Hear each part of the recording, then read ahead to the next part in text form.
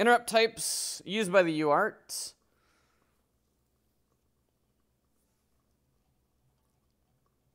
Byte length, okay.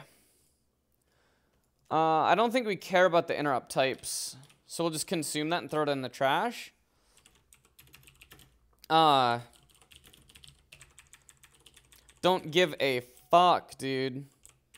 Don't give a fuck about the interrupt types, because we're gonna disable interrupts anyways. IRQ.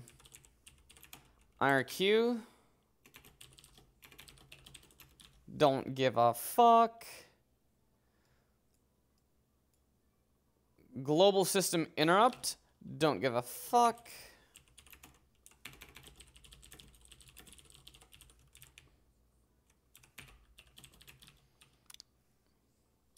And that's the vector. All right, now we have the shit we care about.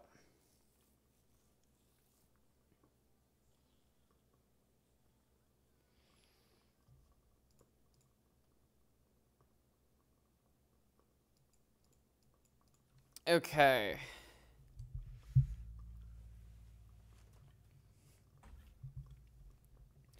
We don't care about the terminal protocol.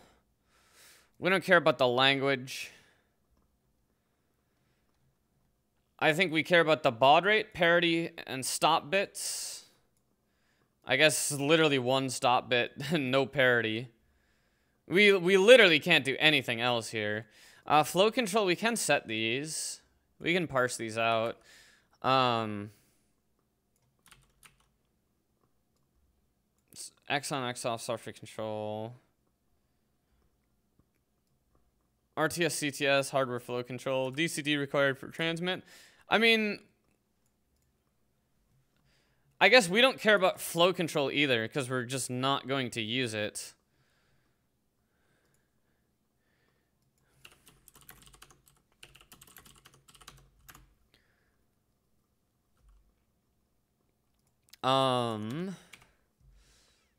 DLab, baud. Yeah, no parity, one stop bit.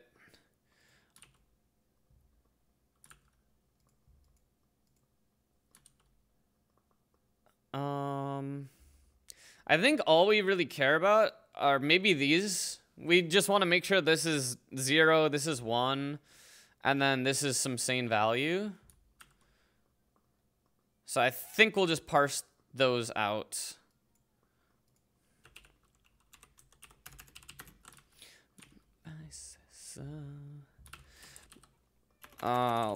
Let baud rate is equal to match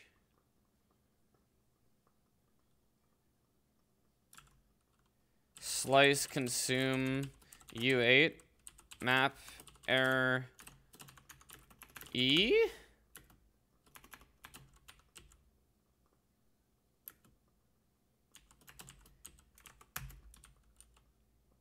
Zero, just say 0 is as is. 3 is 9600. 4 is 19200.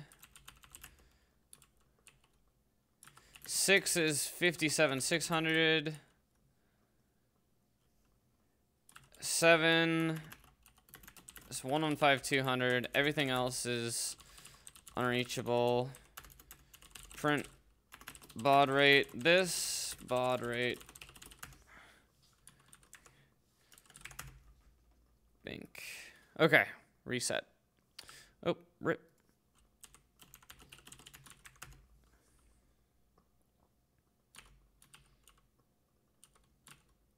Okay, so this one will fail because there's no serial.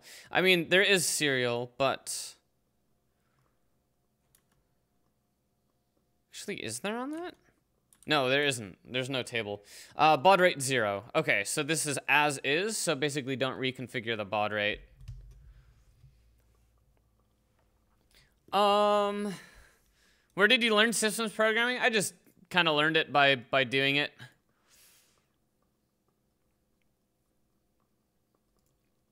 I don't know. I didn't really have many references other than like the Intel manual and then just thinking it through.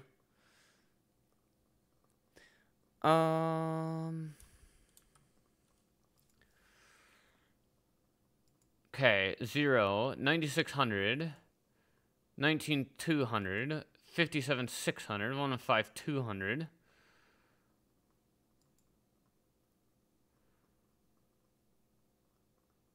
Parity, stop.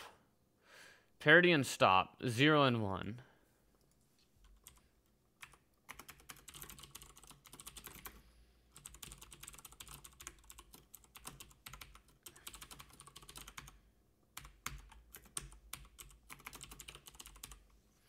Parity bits and stop bits.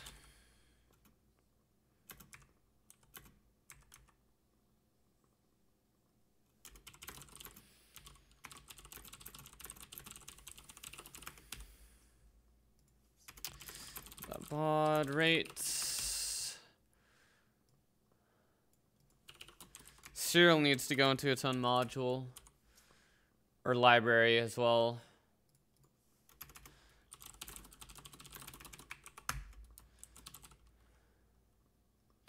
Baud,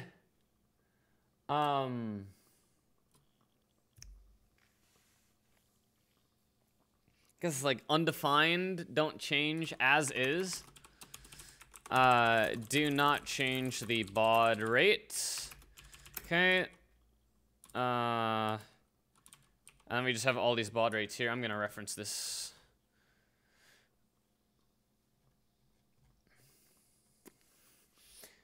9600, 19200,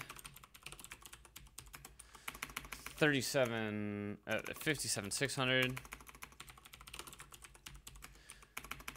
115,200. Okay, and this is different baud rates for the serial device. Do not change the baud rates. 9600, 19200, 56600, or 57600, 115,200. Okay.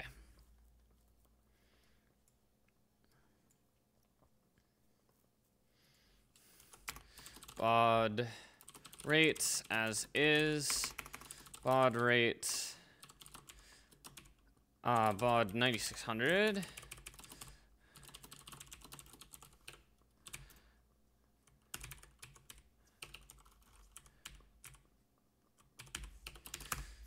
Okay.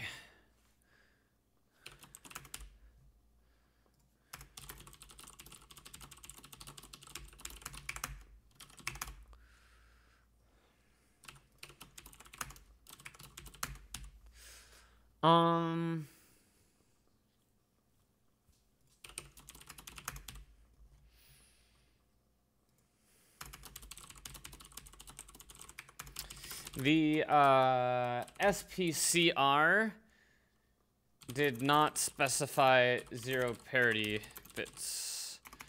All other values are reserved.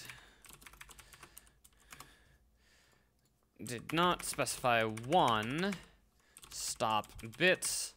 All other values are reserved. Invalid stop bits. Okay. If parity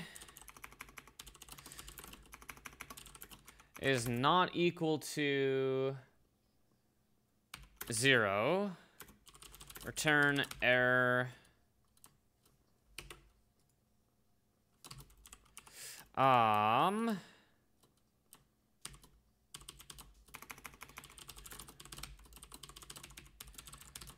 Baud rates.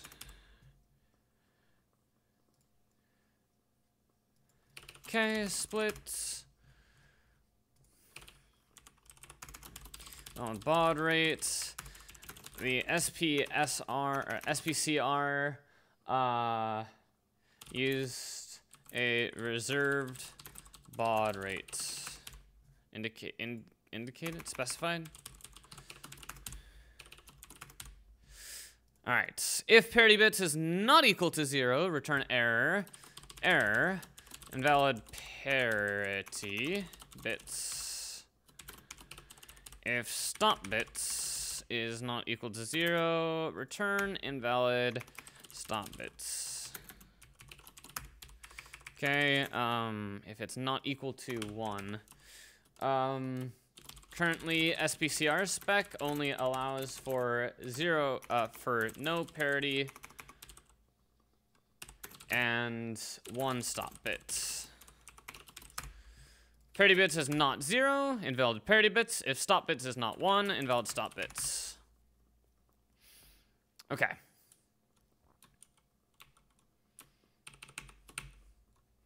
Okay, let's try it. That's looking real good. So we know that it's 8 and 1. And then the baud rate we parse out. So baud rate, it should be complaining that it's unused. Perfect.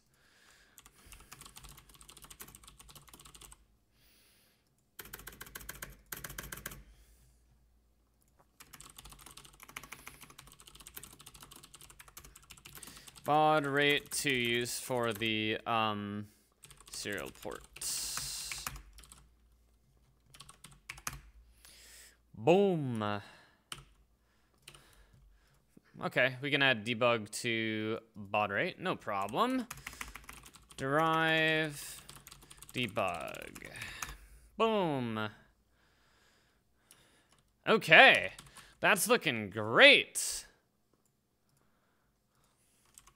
Panic, assert, unwrap, accept.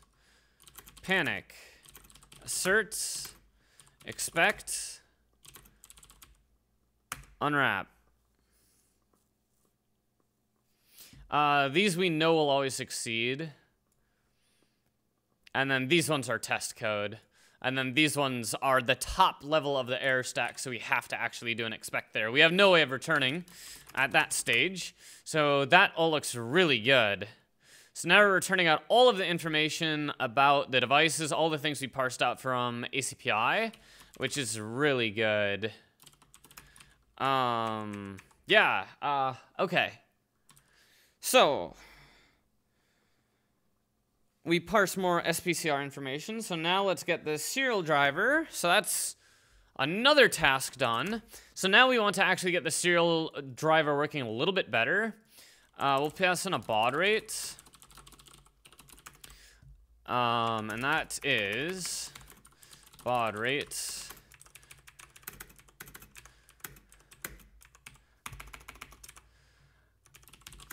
Okay. This is the baud rate to configure the device at. All right, so match baud rate. Baud rates.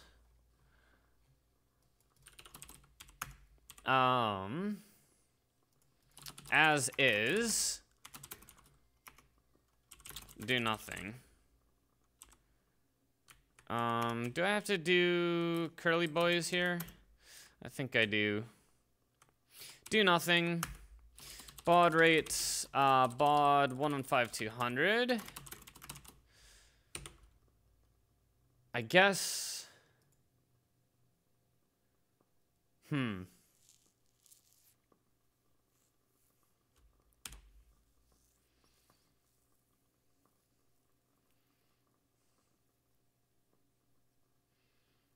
Enable DLab.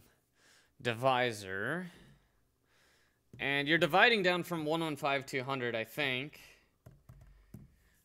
Yeah, because that's the low byte. None. Let divisor is equal to this. Convert the baud rate into the divisor.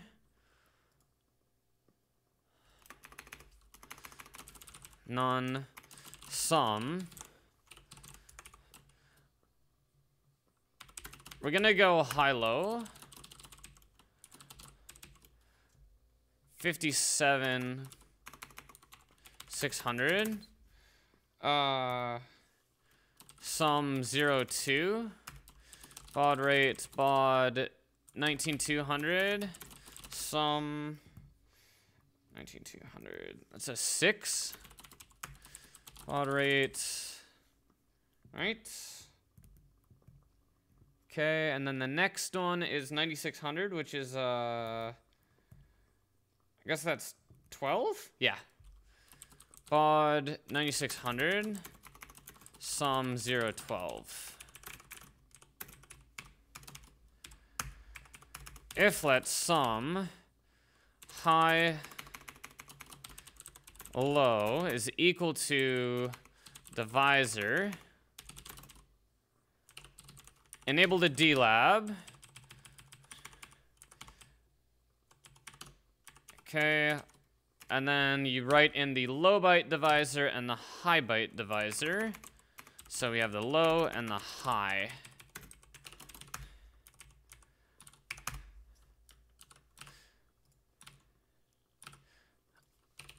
Okay.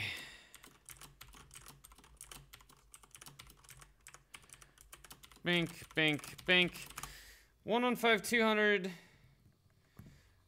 divided by 1 is 115200. Divided by 2 is 57600. Divided by 6 is 19200. And divided by 12 is 9600. Okay. So this is program the baud rate for the device. So,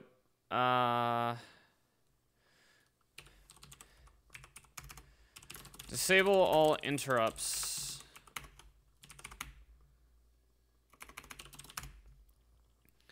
Convert the baud rate into a divisor. Latch the DLab. Send the low byte, send the high byte. Then here, 8 and 1. So we know it's no parity, we know it's 1 stop bit, we know it's 8 bits, and then we can set RTS and DSR. Create the device, drain all the bytes. Okay. Good.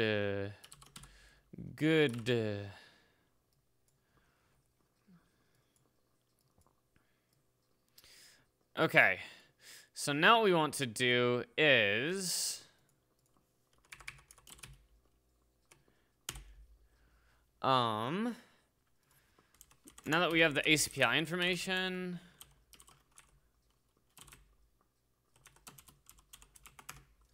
honestly, I could do that right here.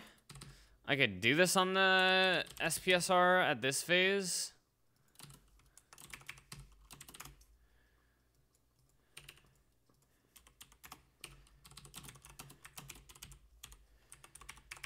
If let sum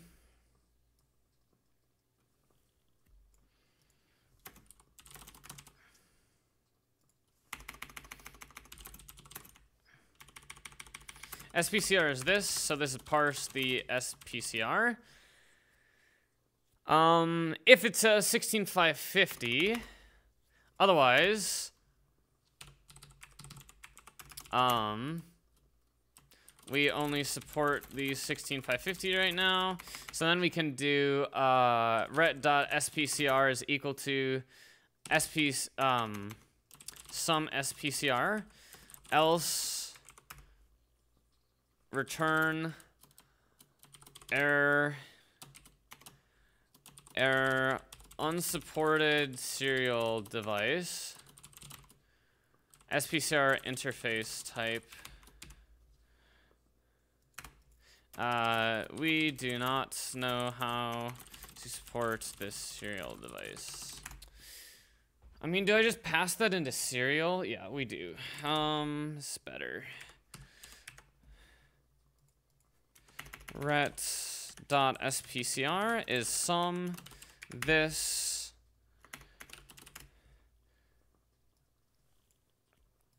I don't want to pass in the SPCR into serial because this is going to go into a library.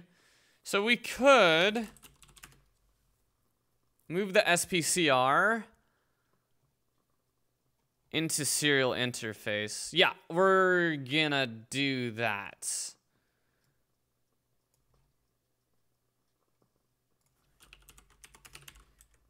Okay. We got that code saved. Now we're going to initialize the serial device.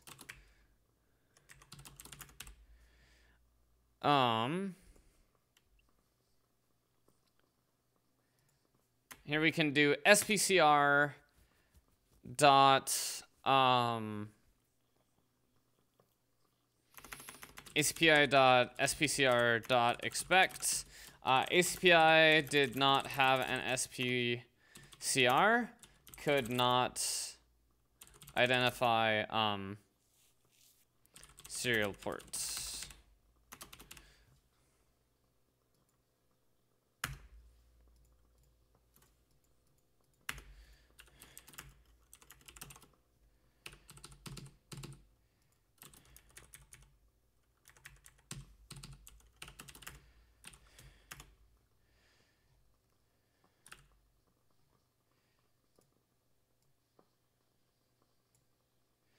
Okay.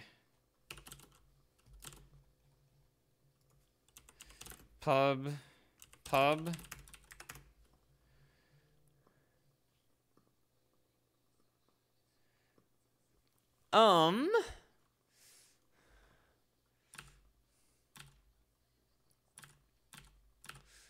Perfect. Okay. So then here, I guess we're gonna move the SPCR. It's a bit advanced. This is actually okay. Oops.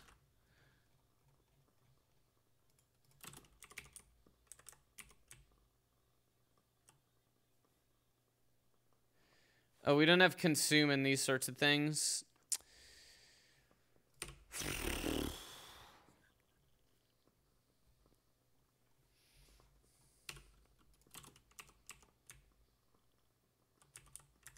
Bam. Baud rate. Okay, we just pass all of these things into serial. I think it's fine to put the devices into here.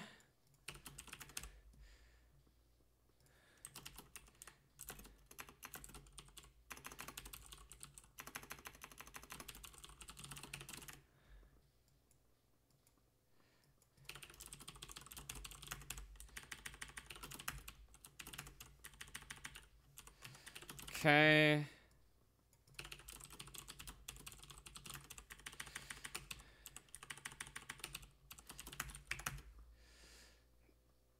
Good.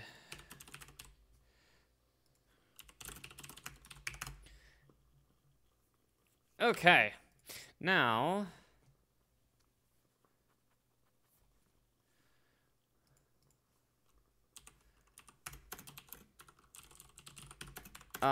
type of serial interface to use for this device. A basic serial driver,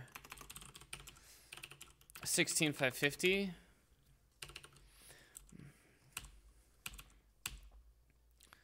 A serial port driver. I don't see an app for that. You'll need one. Come on, Siri. Don't do this to me.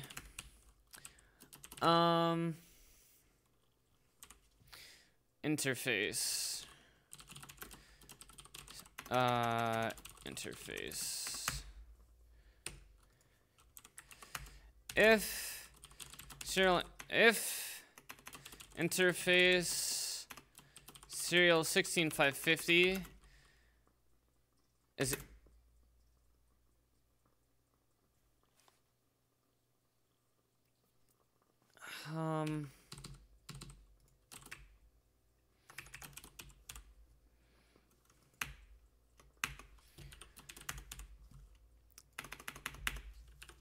okay, mute.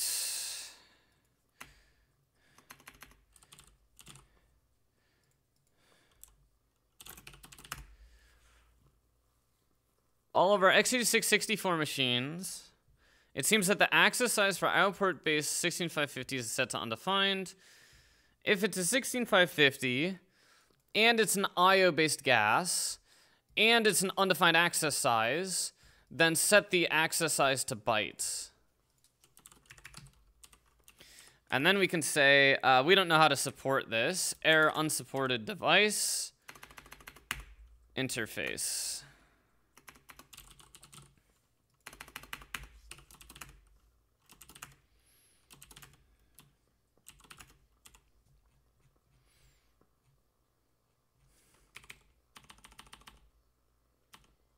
We don't have an error type, do we? We use gas results.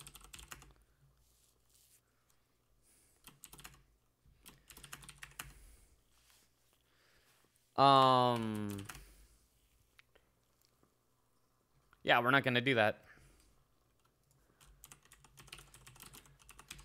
Pub type. Same shit we do kind of in ACPI.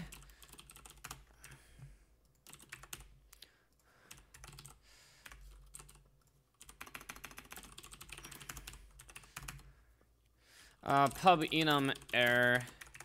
These are serial device errors. Unsupported device interface. The interface is not a supported serial device for this driver. Woo!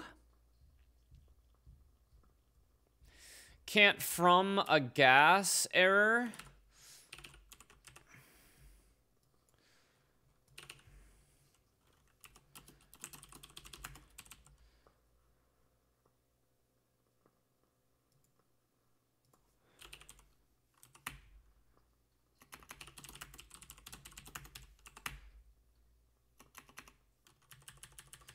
Okay.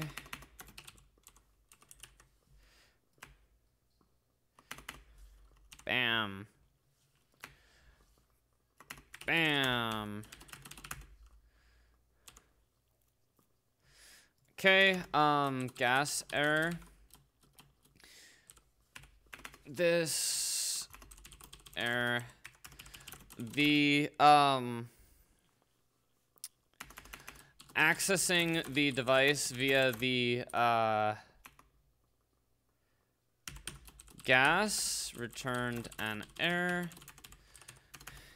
Impl from gas error for error.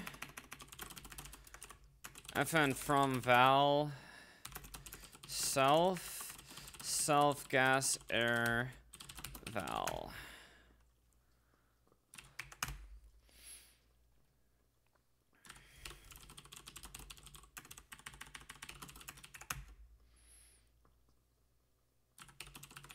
$169 access size. We can get that from gas.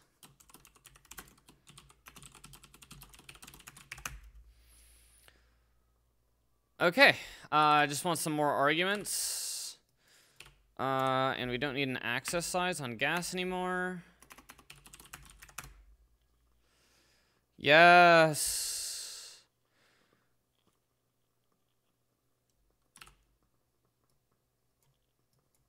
Okay.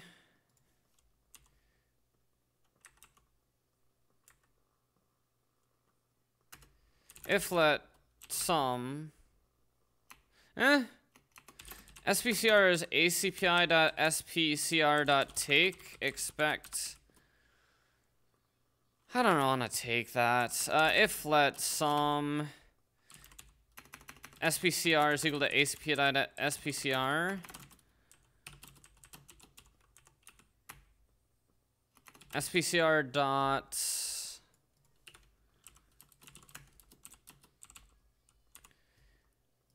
interface type SPCR dot address SPCR dot baud rate. Failed to initialize the serial device. Else panic. I could do an and then, or like dot I don't want to and then, do I? I don't think so. We're looking at the results.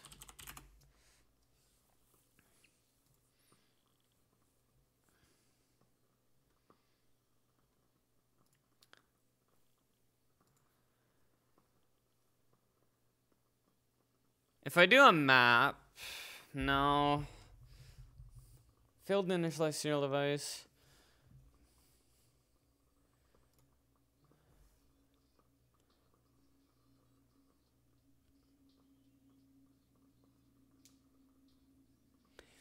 Yeah, because these are different error types for these. Surprised the candle lasted this long. It's a good candle. It's doing great.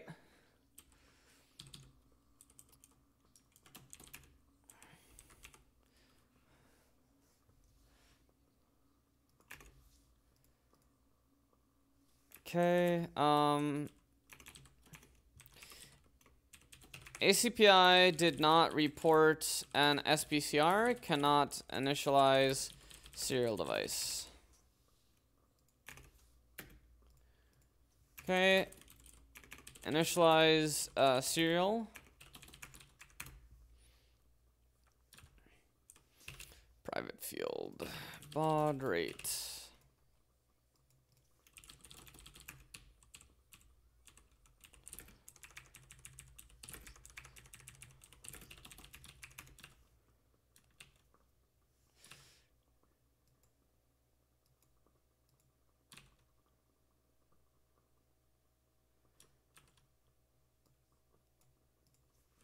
Okay, derive debug. And that should be it. Just kidding. JK lol.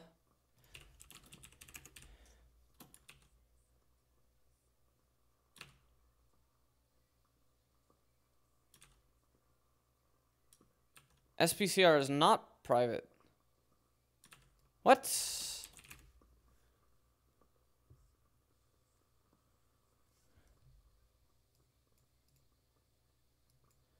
It's pub. Oh, SPCR itself is private.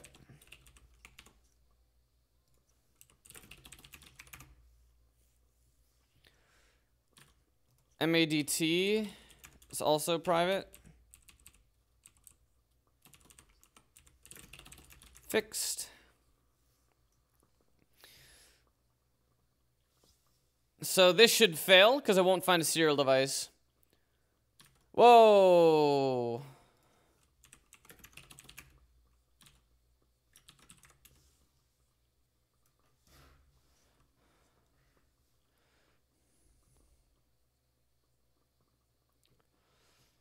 Okay.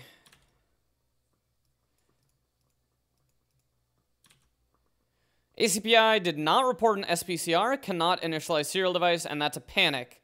And that's fatal. Over. Dunzo. This one, good. This one actually just booted just fine.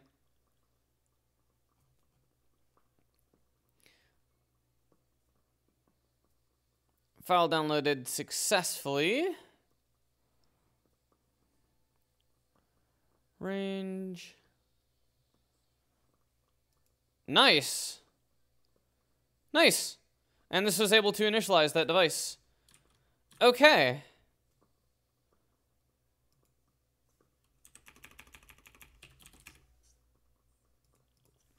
And then we'll clean this code up in a bit.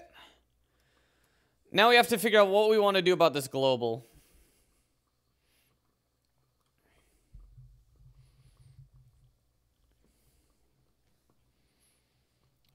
So currently we store a gas in serial.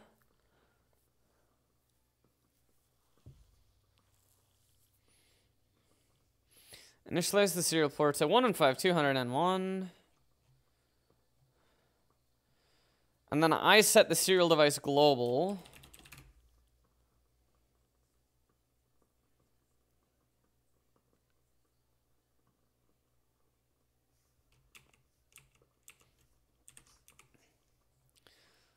That's unsafe.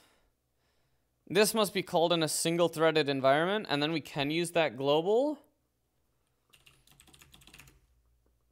Yeah, this is going to the library now. Shared cargo new lib serial.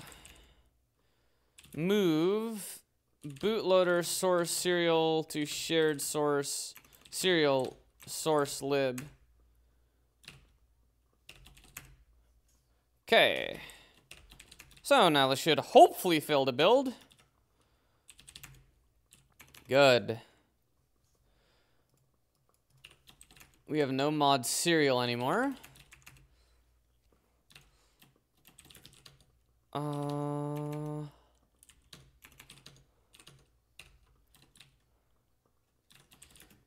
Source. Why am I typing 8? That's not what I want. That's the line of code. Bootloader. Oh, cargo toml in the bootloader. Generic access structure with serial.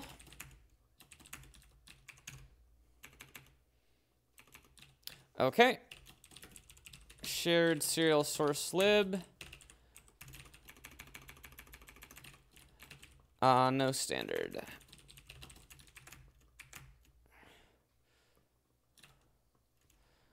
Okay.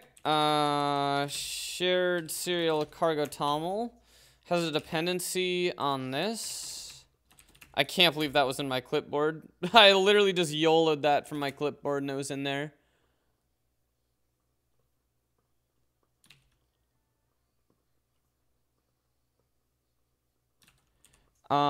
This one is ...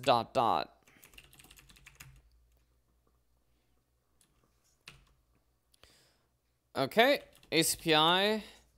This is serial.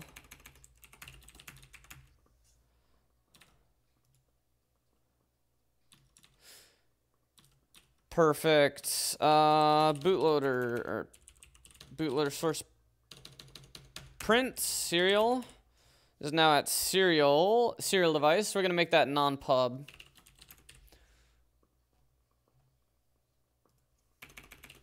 Because it's a static mute, hidden, good. Pub fn serial device, option ref serial, static, get a reference to the serial device, serial device.asref, it's gonna be unsafe.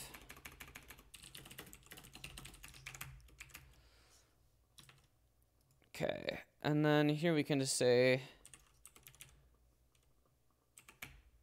if let some serial is equal to serial device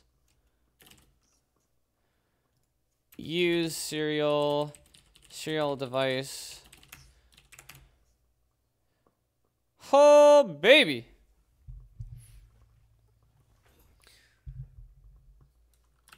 Okay, now init. Okay. Safety. This function initializes a serial device as if it is an interface with accessible register space at device. If these are not compatible or invalid, undefined behavior will occur. This function must be called in a single threaded environment as it initializes a global without initializes a mutable global without mutable static, without locks. Must be called in a single threaded environment. This is not a huge restriction, as this will, as this should be called very early in boot before more cores are brought up.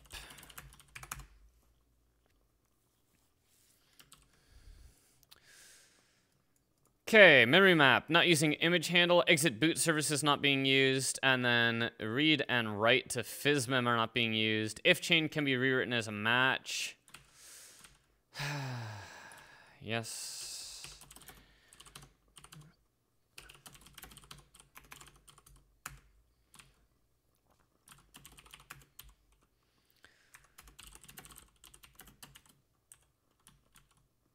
How do you even write that?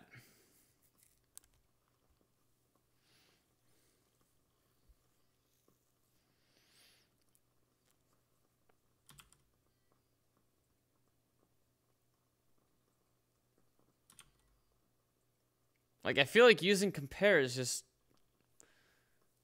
kind of annoying. Oh, I see. It wants me to use dot compare on this. Right? God, I haven't done a compare in a hot minute. Because then I need to pull an ordering, don't I?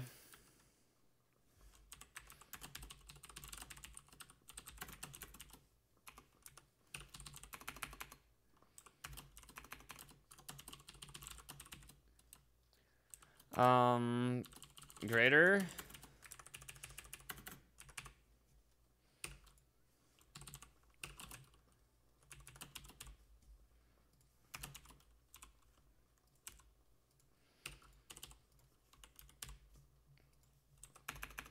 Less.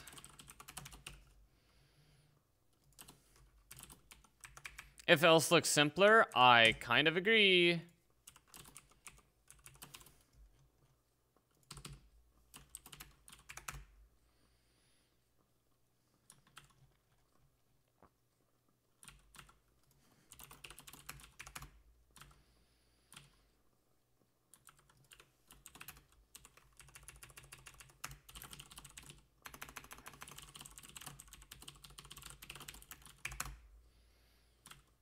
Oh, son of a bitch.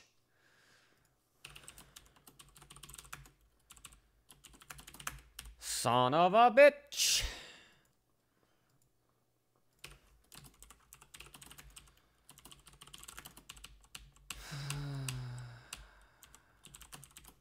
Thanks a lot, Clippy.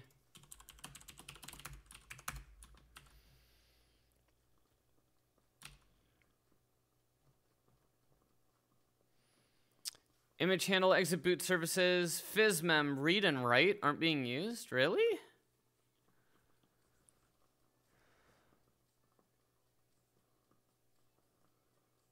That's true.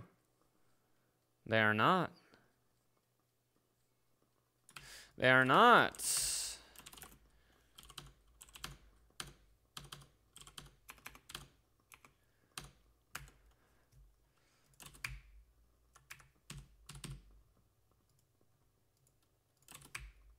We just read on a line right now. Oh my god, chat. Oh my god, chat.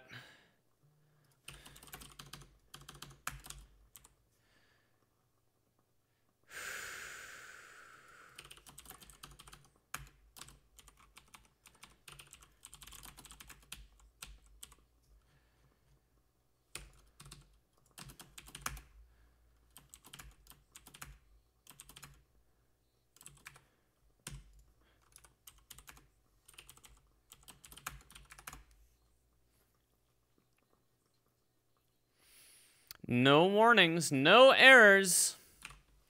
Just a perfect development environment.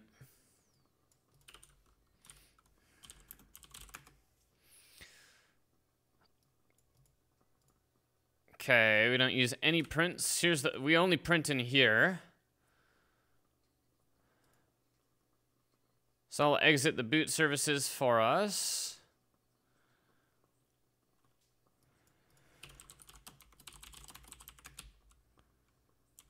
I think this is unsafe.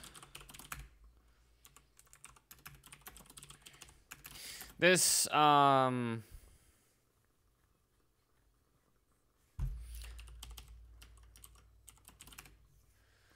If we get to this stage, we know that the serial driver has been initialized, and thus what we can do, I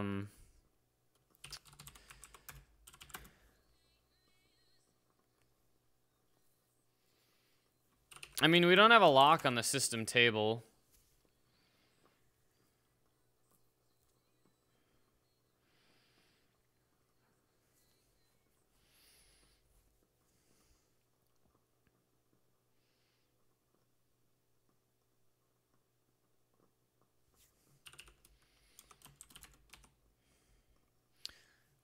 EFI system table.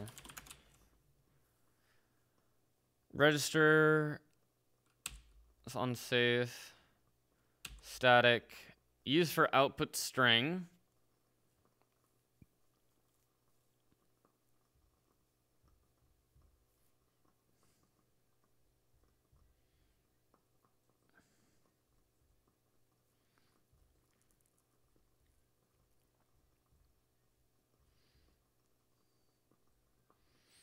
I think we gotta say these are unsafe as well.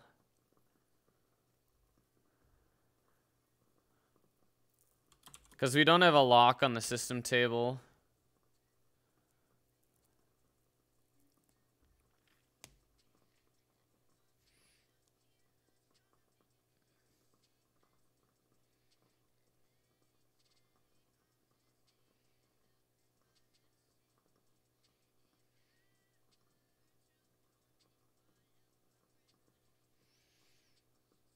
So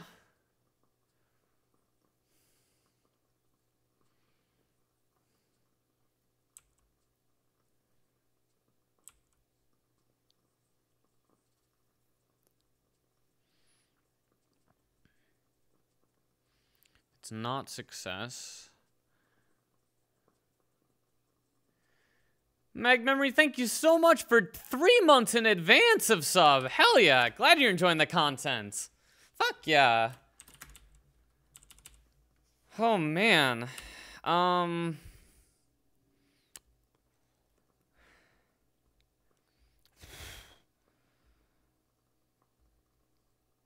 think all of these are unsafe. How many statics do we have? Serial device and EFI system table.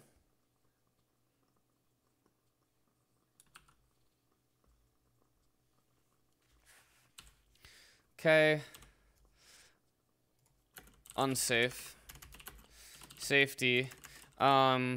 This uses the EFI system table global, which potentially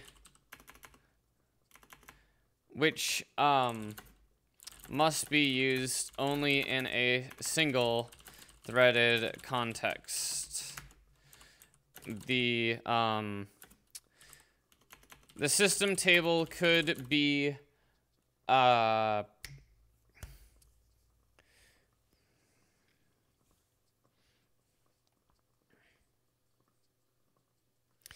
mean, honestly, I could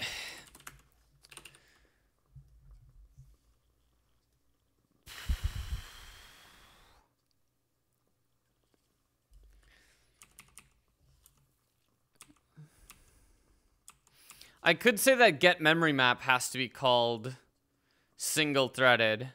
And if it is, then it will wipe out the system table.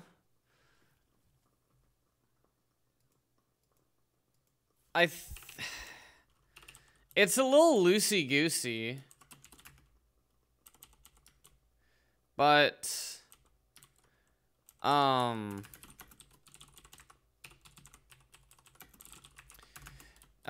this function disables use of, oh yeah, get the memory map from the system use for the system from UFI and exit boot services.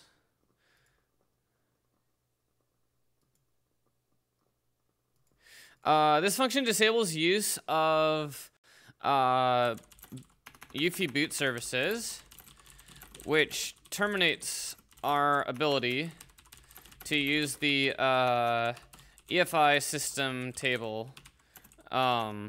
Technically, there are some things in the EFI system table we can still use, but we're just going to say that. Thus, this function must be called in a single threaded context as if other threads are executing, they could potentially be using the EFI system table when it is disabled. Okay, so then this is unsafe, and calling this as unsafe. I could also do an exit boot services, but I kind of like doing both in one. And exit boot services. It's really verbose, but fuck it. Okay, get memory map and exit boot services. Gets the memory map from this for the system from UFI and exit boot services. This function disables the use of UFI boot services, which terminates our ability to use the EFI system table. Thus, this function must be called in a single threaded context as if other threads are executing, they could potentially be using the EFI system table when it is deleted.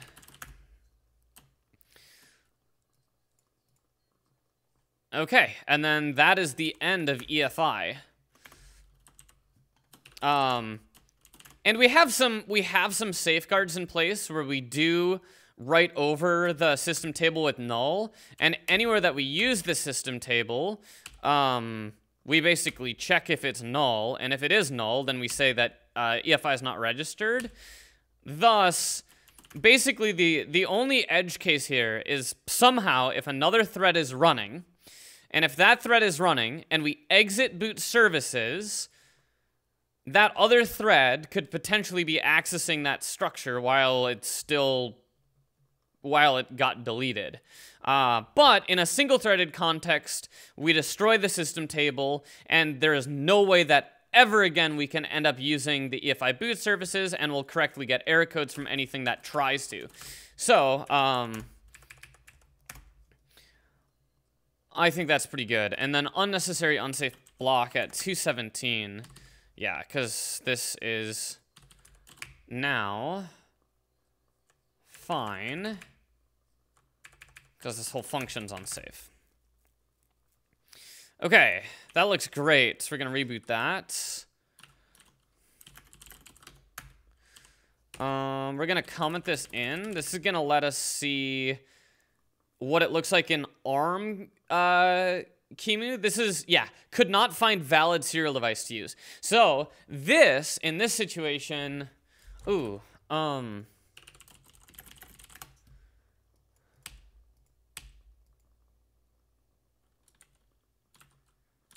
that's coming from ACPI? No. 910.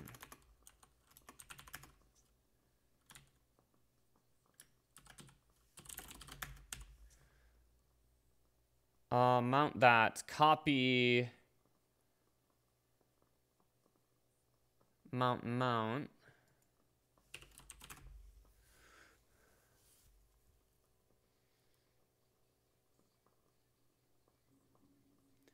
Target, Eric64, release bootloader.efi. That's not what it's booting from now. It is booting from FuzzOS.efi. Is running the old version.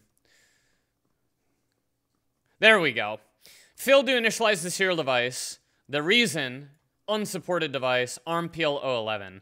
And that basically is happening here. So we go to initialize that serial device, it fails, and it says unsupported device. It's an ARM-PL011, which, yep, we don't support. And then this one is fine. Everything's good here. Sweet. So then at this point, we have, yeah, basically we don't support running on, we only support on devices with 16550, which is every physical device that I own, including this ARM dev board that's right here. Everything that I own literally has that. So we basically can't test in QEMU, but we correctly detect that this has an unsupported device. And then when we run this on x86, it fails with a different reason, and that's because x86 QEMU's EFI doesn't give a, x86 QEMU does not have a SPCR. Yep.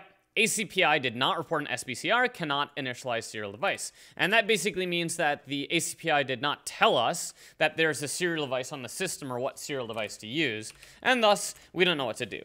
Okay, so we jump into here, we register the EFI system table, we initialize ACPI, which gets information about the processors on the system, as well as the serial devices on the system, or serial device to use. If there's a serial device, then we initialize it.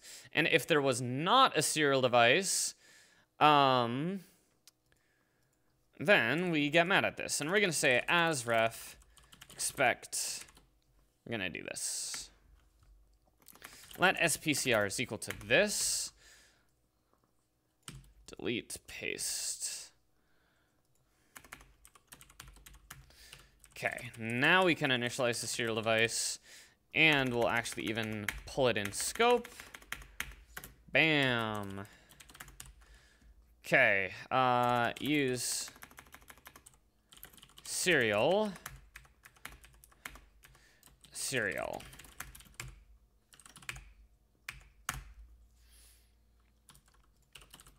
SPCR. Yeah, we can implement copy on these. Gas, baud rate, and interface.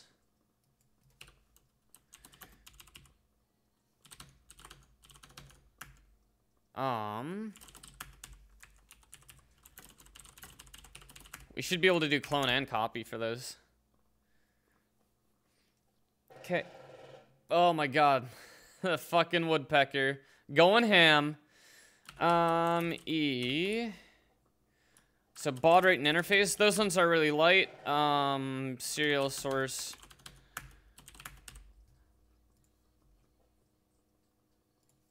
Clone and copy. Clone and copy. Boom. Okay, so this is testing it on ARM, testing it on the ARM physical board. RISC-V support when? There's already RISC-V support. We just have to build it for RISC-V. It would literally just work.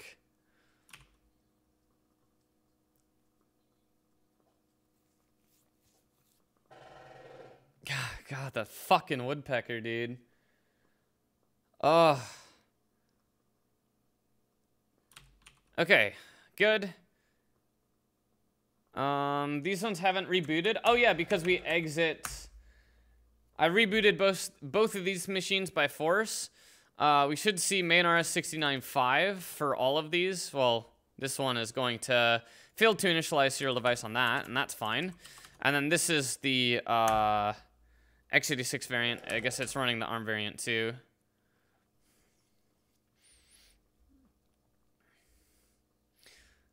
Yep, did not report an SPCR, cannot initialize serial device. Fantastic. Nice. So we basically have all our error modes. That hasn't booted yet. Write some code to get rid of the woodpecker. Yeah, it's fucking annoying, dude. It wakes me up so much. It's so fucking loud. Like, I don't know what its goal is. You're not gonna get anything out of pecking metal. Like, what's your fucking goal? Oh my god, dude. Loudest woodpecker I've heard. Yeah, I mean, it's pecking the top of my fucking chimney, which is literally metal. Like, what does it get? Like, what fucking endorphins? Endorphins? What is it getting out of it? Like, imagine how strong that nest will be when it gets through. Literally called woodpecker pecks metal. Yeah. Anyways, Bro, your YouTube channel should be a learning platform on its own. Your chocolate milk and FuzzOS project inspired me to do something similar for a malware OS, and I'm really excited about that. That's fucking awesome. I'm glad you're enjoying it. Could you explain how an OS displays all its Fuck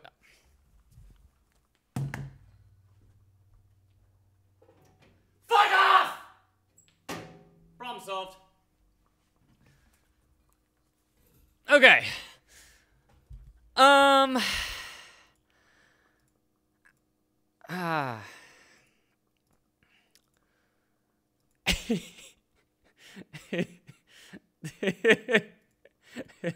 The scream up the chimney has been my recent strategy. I would kind of hope that eventually it would learn that it just gets yelled at every time it goes on the chimney.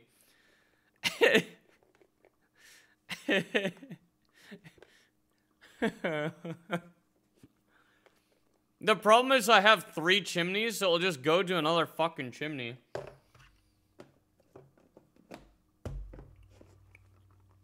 But that's the only one that's super close by, so whatever.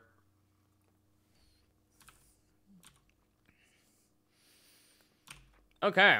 69.5, 69.5. Alright. This is running the latest version on all of them. Some of the output's a little fucked up. And I don't think that's my fault.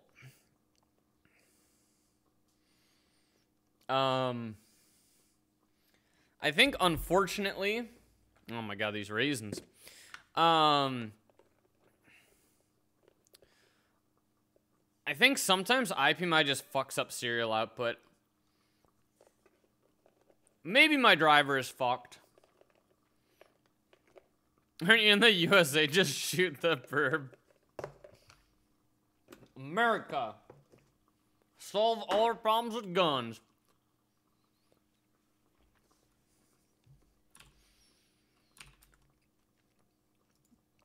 Okay.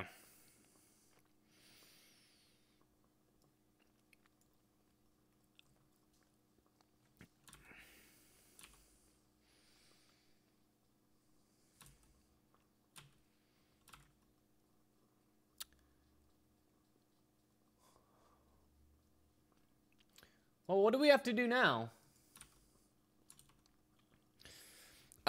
Do something about the serial device global? We did. We just made it, we just documented why it's unsafe. Custom UEFI spec with single thread false.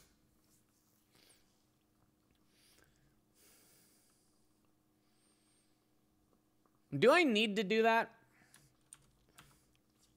Basically, that breaks atomics. Am I going to use atomics? I already do use atomics, but I'm not using them for atomicity yet.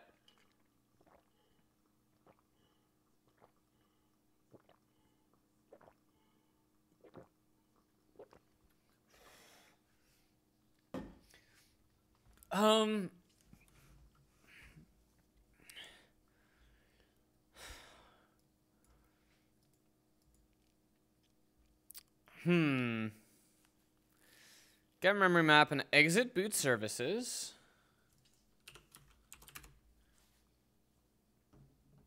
Oh yeah, I gotta have my phone ready. I think I got a delivery today.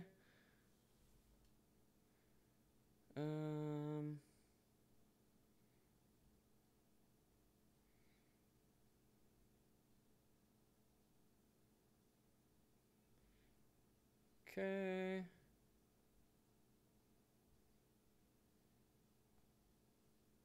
Okay. We good.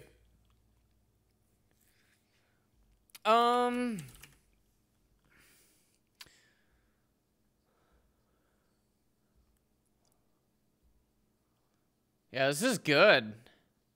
This is good. And then at this point we can allocate.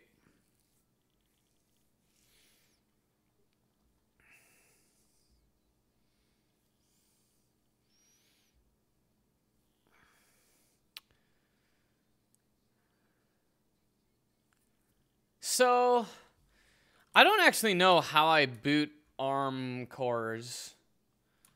Let's look for an ACPI spec.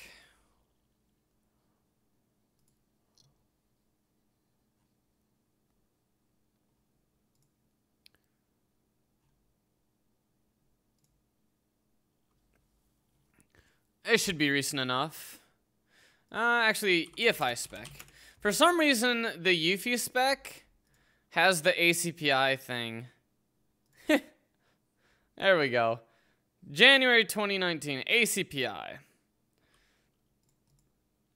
Any good resources for learning OS Dev? There's the OS Dev Wiki, which is an okay way of learning, but I don't know. It's okay. All right, so we parse out the MADT.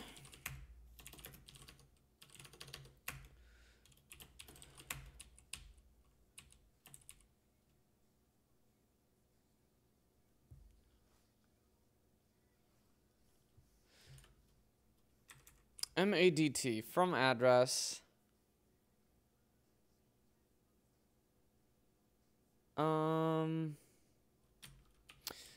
So I'm curious if the MADT has information about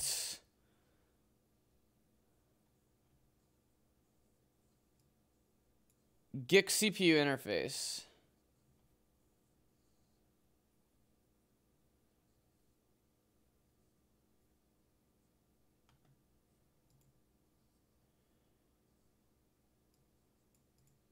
They're required to have a processor device. How am I supposed to bring up processors on this system?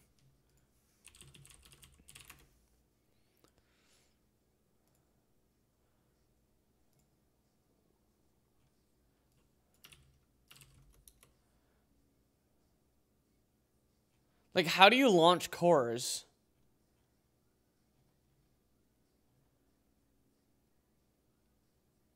Cortex A72.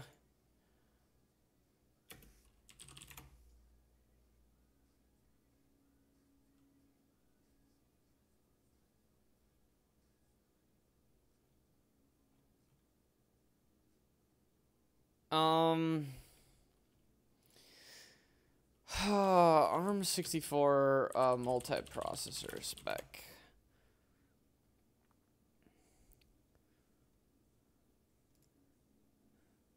EBBR.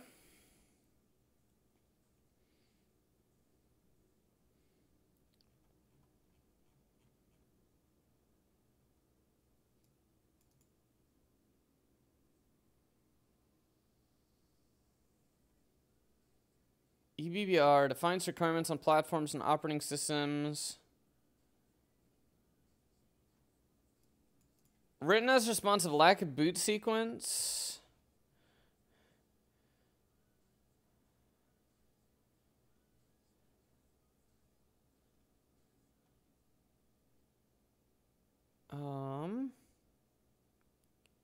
Be agnostic. Focus on the UFI interface, not the code base.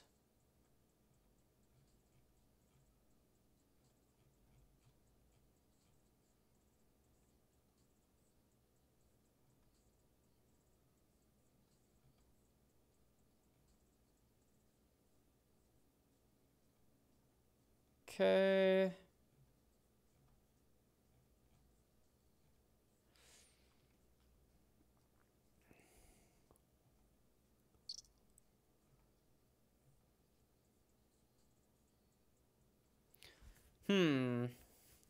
Configuration tables, secure boot, runtime services, runtime device mappings.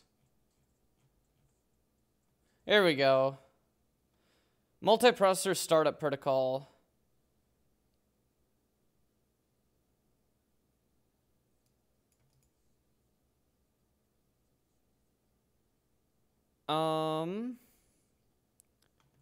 PS this.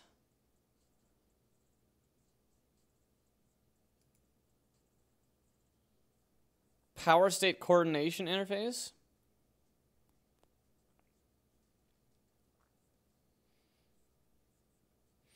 Is this what I want to do?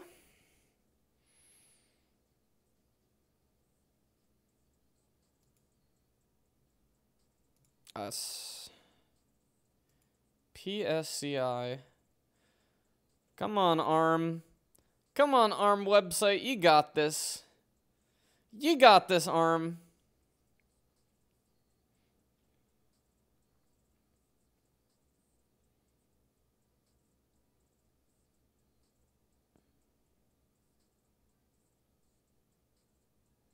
Implemented by ARM trusted software.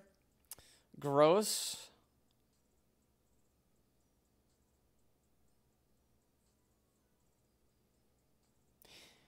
Wow.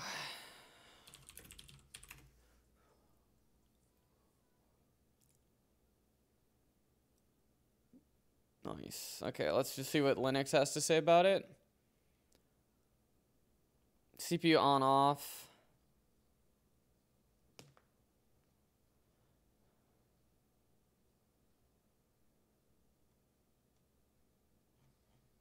It's KVM.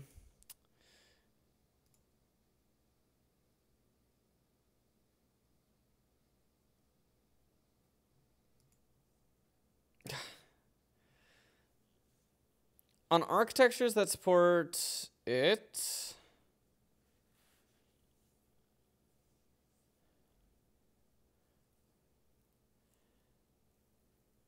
PSCI may be required for SMP to bring up more than one CPU.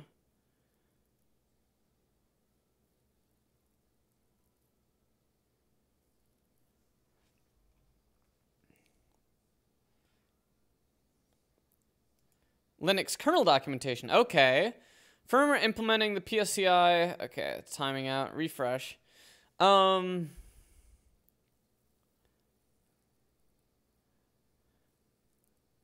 Functions are invoked by trapping to the privilege level of the PSCI firmware and passing arguments in a manner similar to that of AAPCS. Okay, function ID and then parameters.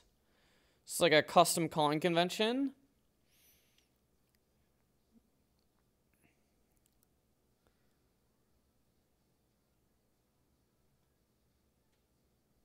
Function ID for CPU suspend, CPU off, CPU on, migrate.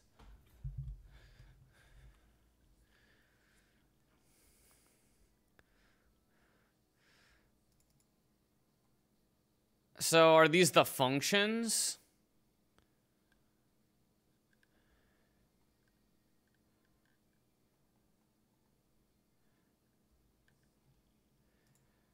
It'd be cool if this spec load. This might be actually really easy.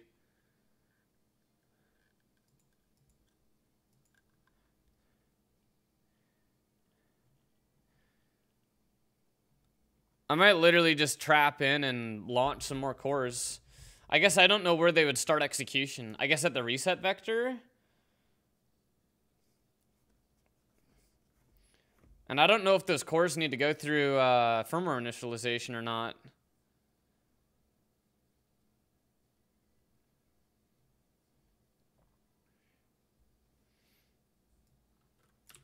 Oh, this is a non-static page. Oh.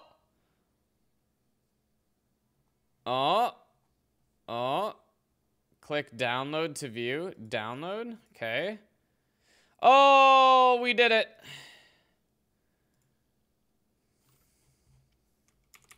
How long is this spec? Okay, not super long. Intended use, functions. CPU on. It's intended for dynamic addition of cores for use in secondary boot, hot plug, or big little.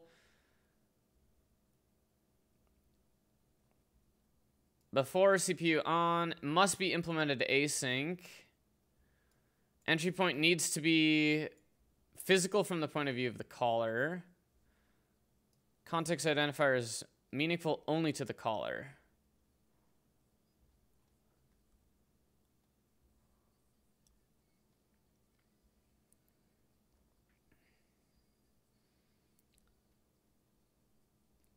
Okay.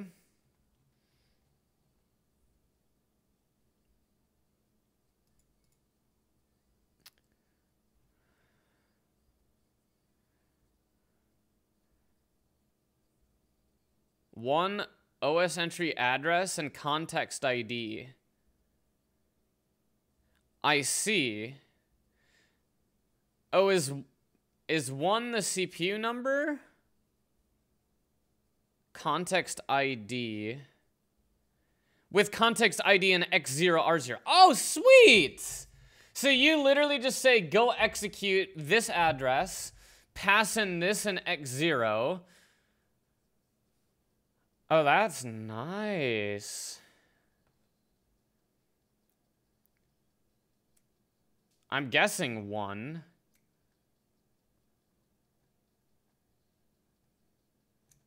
Hey, that ain't bad.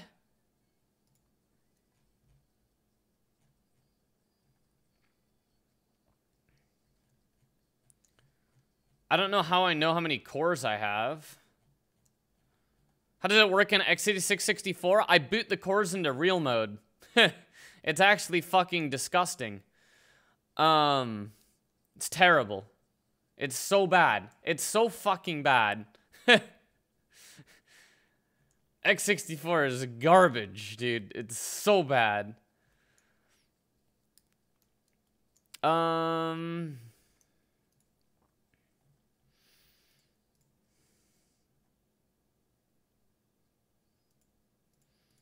It doesn't look too bad, to be honest. But we're writing an operating system mainly for x86, so I think we're just gonna ignore this shit. We don't really care. So we could either start working on setting up page tables, or we could get the APs booted up. And if we get the APs booted up, we're basically gonna have to allocate some low memory. We have to allocate memory in the low... In the first, what? 1 meg, I think? So you have to allocate something in the first 1 meg.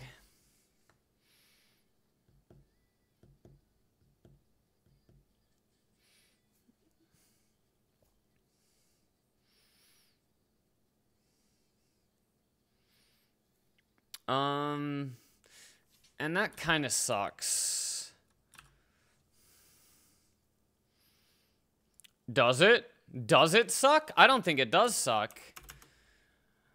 Mute. mm.allocate.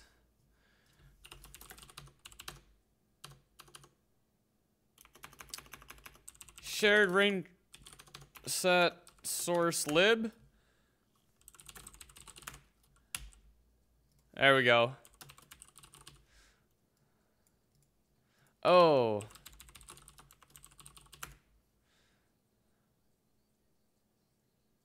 The allocation will come from whatever is next best.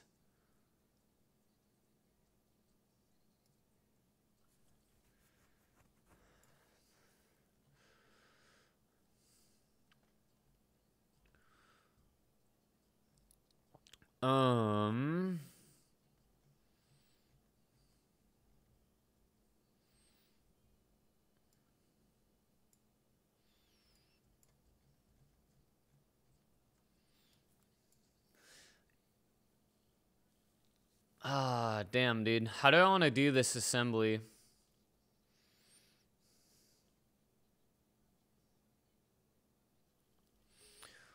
I don't think Eufy... cores. I don't think Eufy gives me any mechanism to boot other cores. I think I have to bring them up.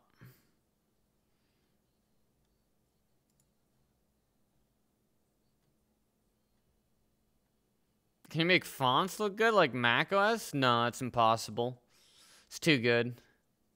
It's too good.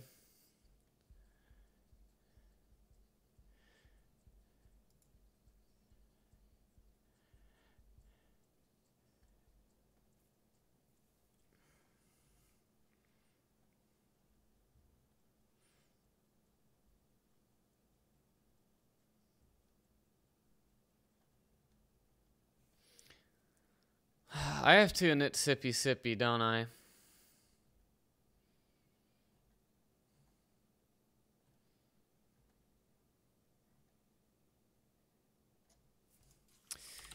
Uh...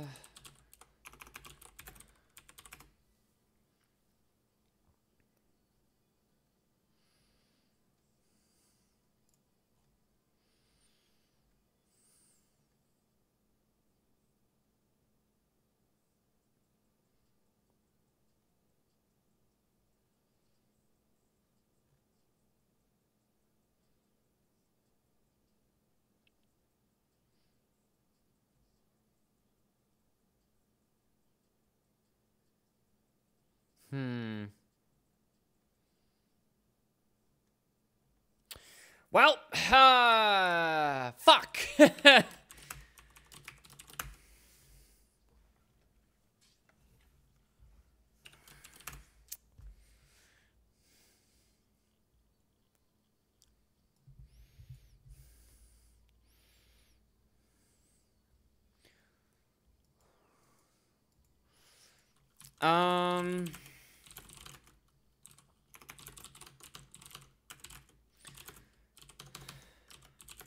Vim kernel source apic.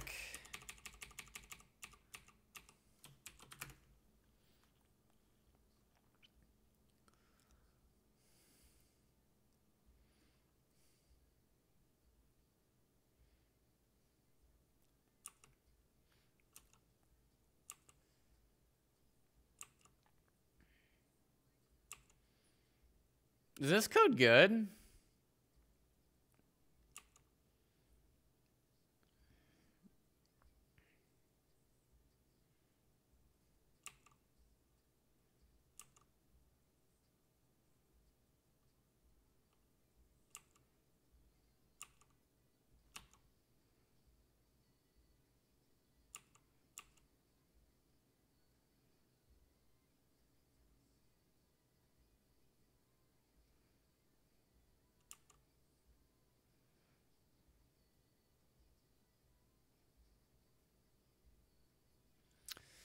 Hmm.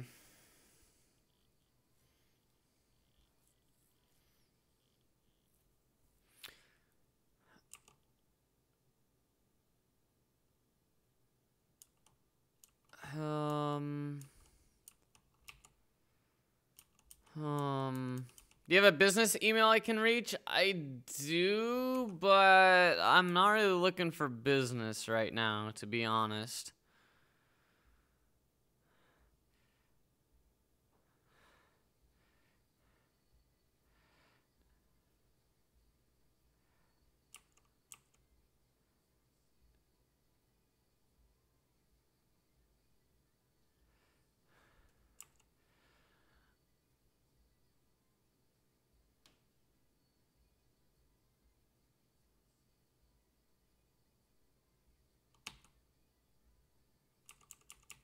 Got an inquiry I think you'd be interested in.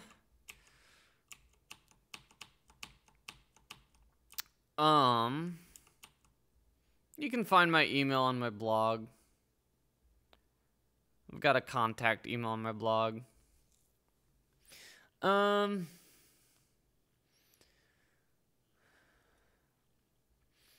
I've got a pretty high barrier for interesting work. I'm also not cheap. I'm also not cheap. It would take a lot to get me to do something.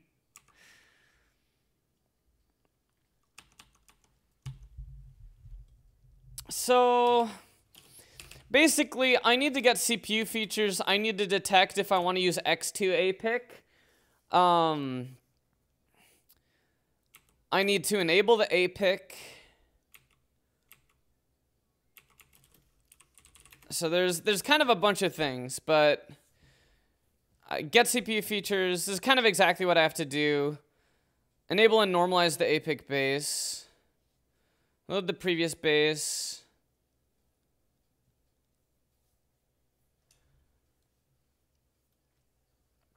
APIC base. Or on the APIC base we want to use. I don't need to do that.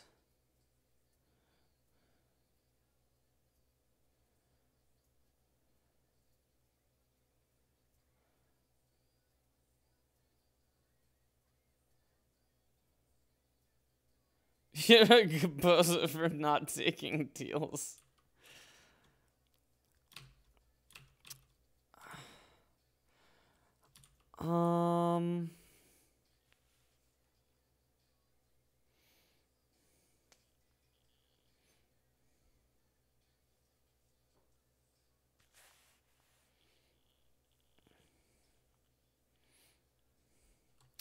Okay, so I think get CPU features is good.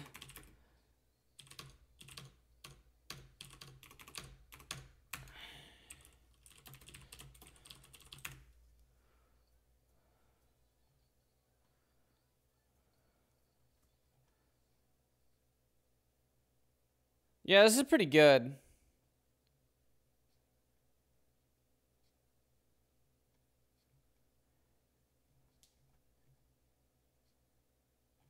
I don't want to write this code again. That's for fucking sure. All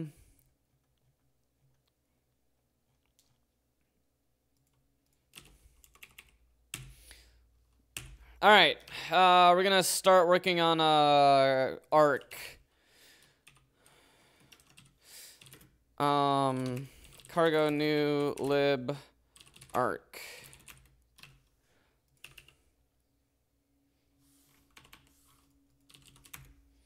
There is a core arc, but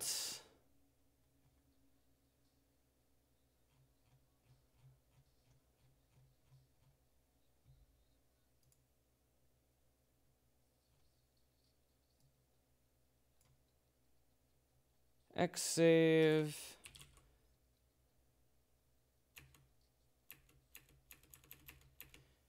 There's a CPU ID that I can do. Has CPU ID.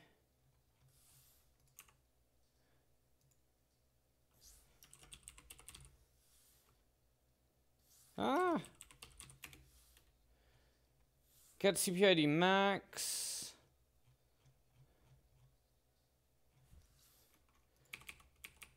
So it doesn't look like there's anything for reading and writing MSRs.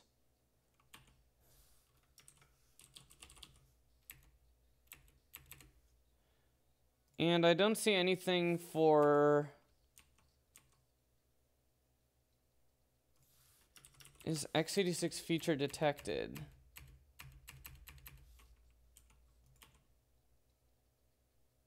I don't think that exists, though.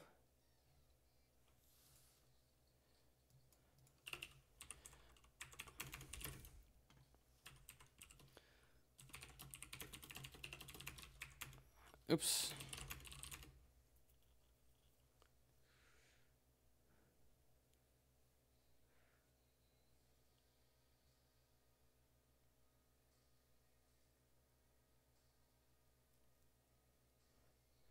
Yeah, I don't think that macro exists in core.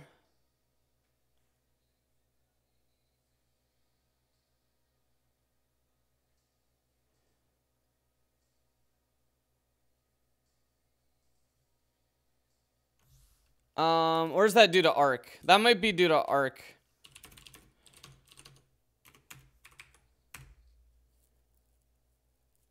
Okay. Couldn't find that feature. Where does that come from? That is in standard. Yeah, okay, so that's in standard.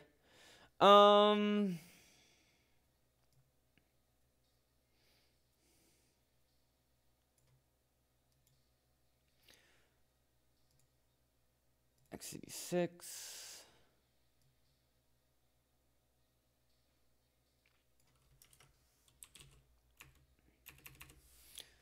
So I can do a CPU ID,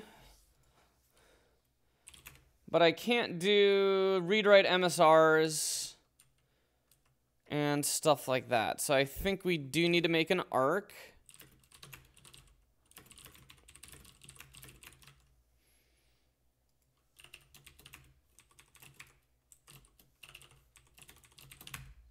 SP shared arc source lib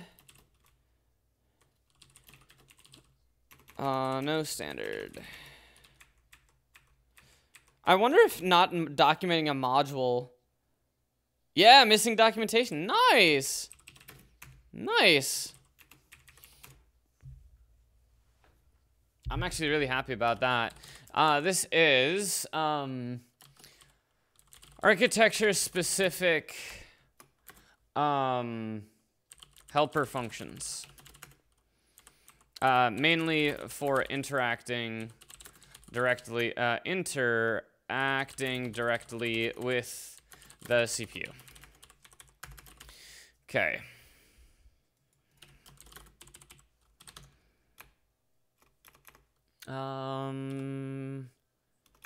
Source ACPI x86 ARM. No, that is in shared generic access. x86. Okay. PubMod x86 64.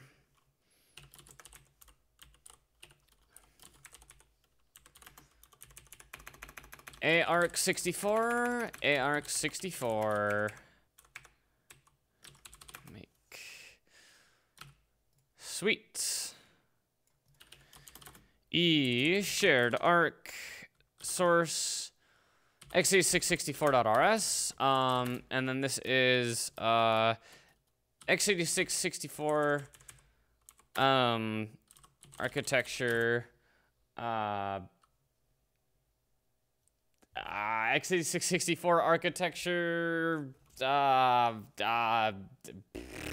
helper functions. There we go. This should build through that and then fail on that. Perfect. Shared arc source arc64.rs. arc64. Done. Okay, this should build all the way through now. Good. Okay.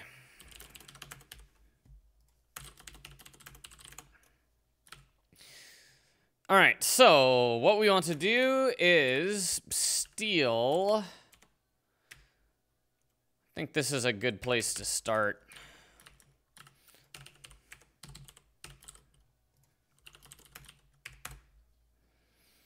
Nice.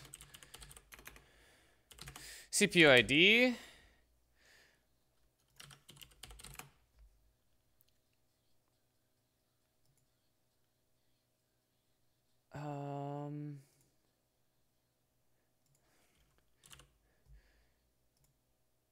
Okay. CPU ID.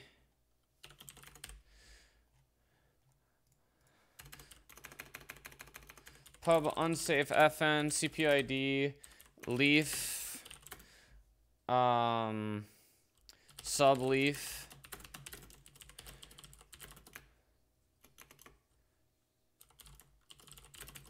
So this is CPU ID under count.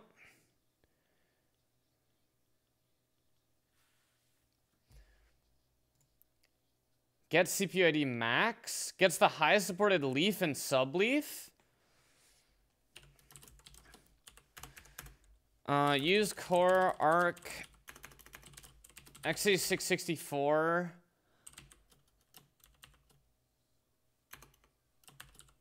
Get CPU ID max. Okay, max CPU ID. Max extended CPU ID. And are those the only ones that we do?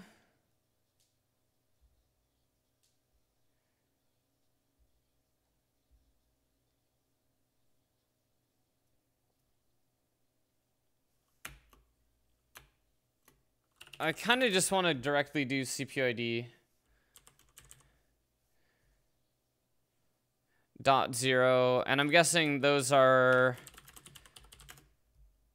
EAX, EBX, ECX, EDX. Okay. Sweet. Sweet. CPU ID count.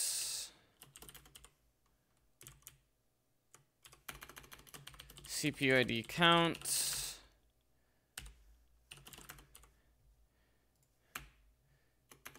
CPU ID count. Sweet fireplace, thank you. Max CPU ID. And .0 will be eeks. And the CPU ID results looks like just .eeks. Okay. So CPU ID count.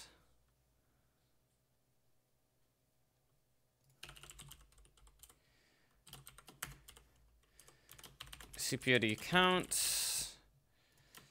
CPU ID count.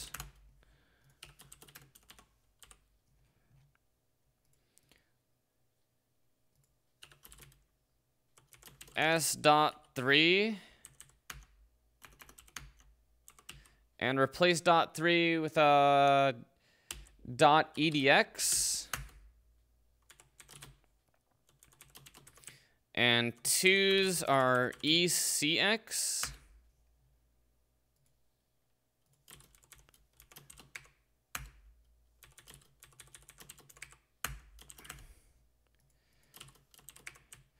Ones are EBX. That's probably like close to building, to be honest.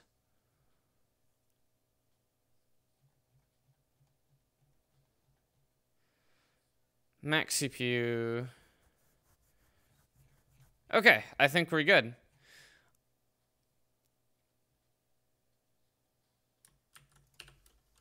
Okay, I don't like that. We'll tell Clippy to shut up about that.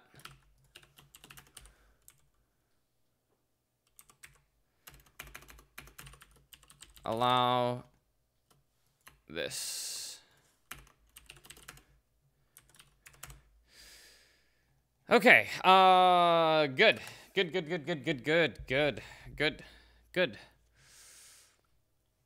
All right, wiki CPU ID.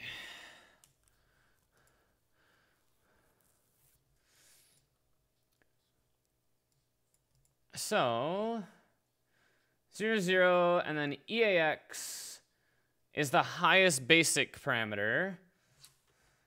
And that's good. We got the processor string and we don't really care about that. Actually, do I have the processor string stuff in here? Because that stuff's actually really cool. No, we can just write it. Okay, returns CPU features, which identifies different x86 CPU features supported by the current processor.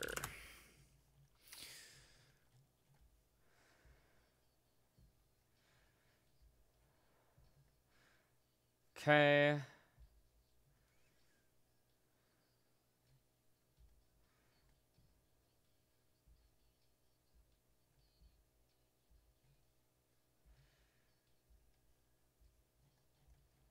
So I guess EDX and ECX. Yeah, EDX and ECX, we want those. And then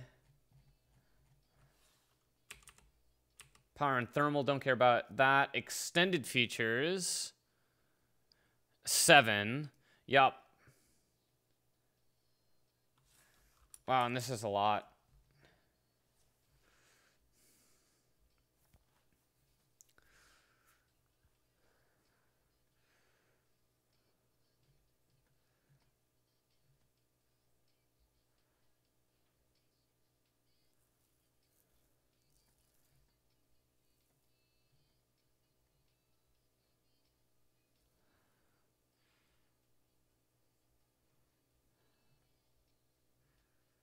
Turns extended feature flags. Returns maximum ECX value for EAX is 7 in EAX. Okay. So you get the max CPU ID, and we're going through these If it's greater than or equal to 7, then we do this. Greater than or equal to 1. Greater than or equal to 8,001.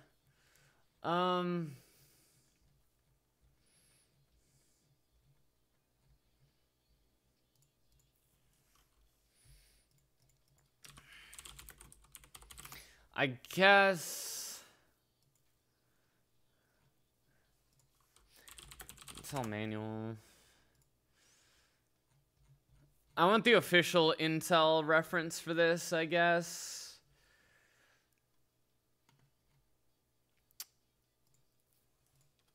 Hopefully the instruction set reference is the correct one for this.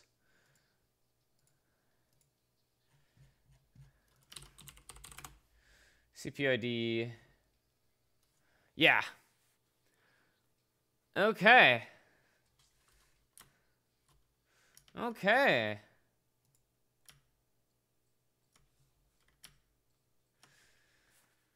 Maximum input value for basic CPU ID information, and that's what we get. Max CPU ID. Okay. Bank.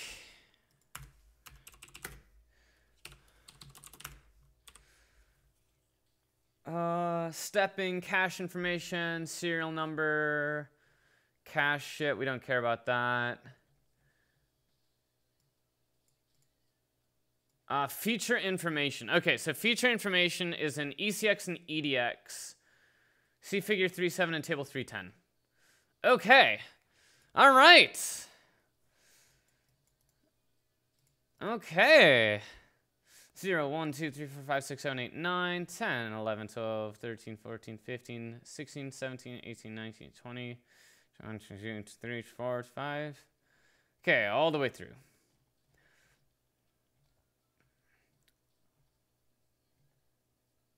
All right. We're just going to re-implement this.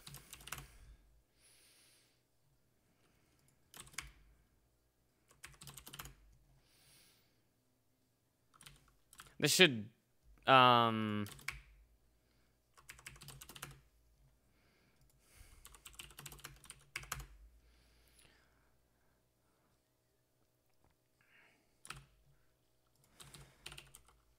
okay.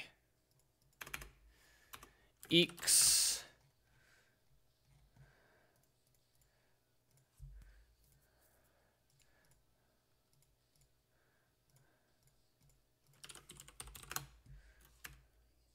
Boom. All right. 00 EAX, maximum input value for basic CPU ID. If it's greater than or equal to 1, that has the feature information in ECX and EDX. So what we're going to do is features. This starts off with ECX.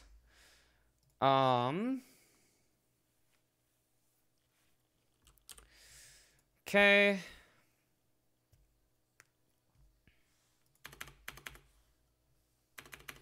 CPU ID is equal to this. And I'm going to say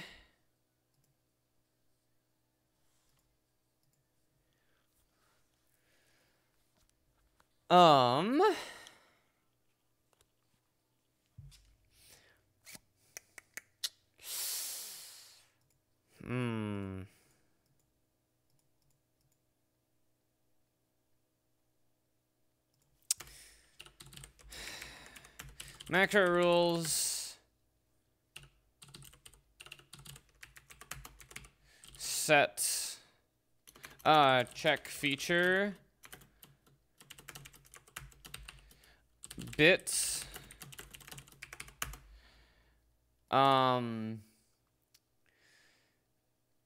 field ident features field. Can I do this? Let's just say true for now. Check feature max CPU ID 0. Getting close to 1K GitHub followers? That's fucking crazy. Okay, this does work. This is equal to value as an expr.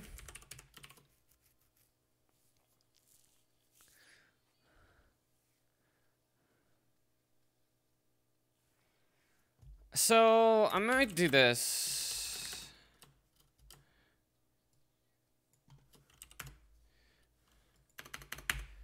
And then we just override it, and then that allows us to do CPU ID dot reg is equal to this.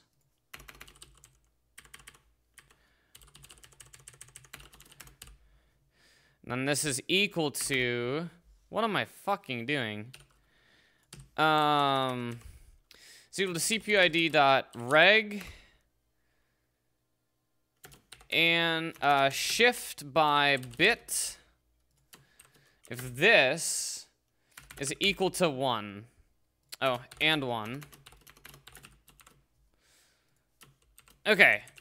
The feature is detected if the bit is set at that position. So we shift it over so it's in the bottom slot, and it off, and then check if it's equal to 1. And if it is, then the feature is there. So now we can update TPID, and we can say we're going to check for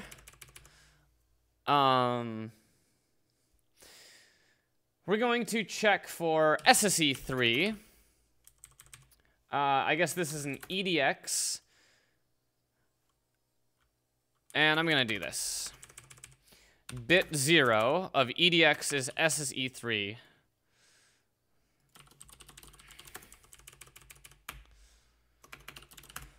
Uh-huh.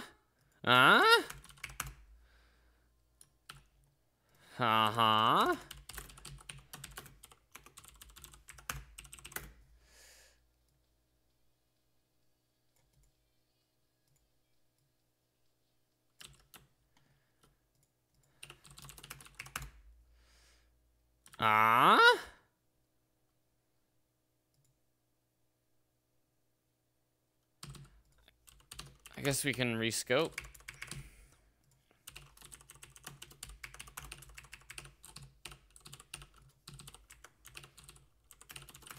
And this is a CPU ID result. Oops.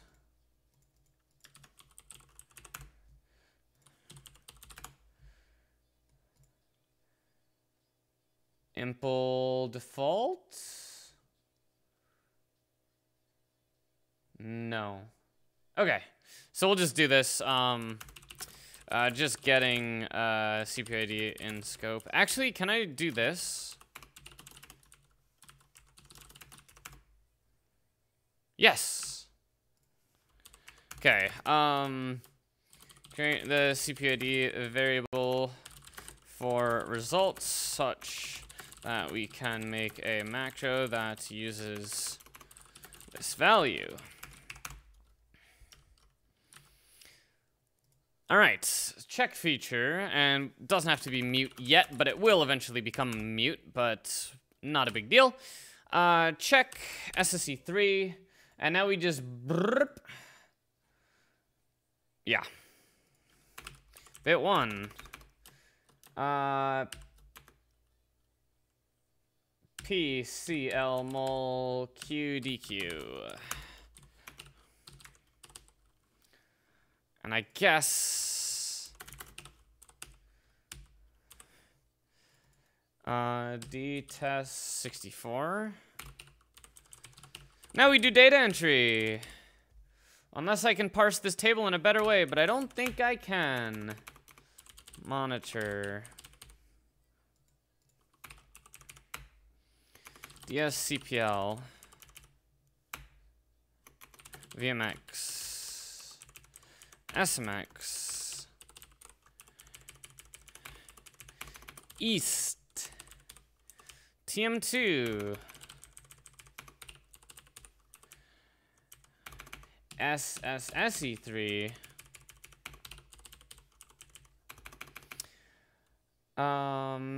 C next ID.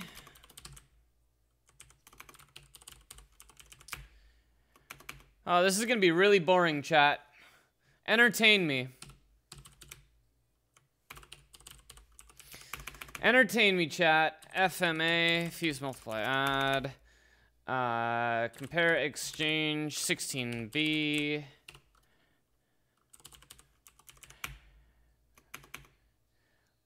XTPR updates control.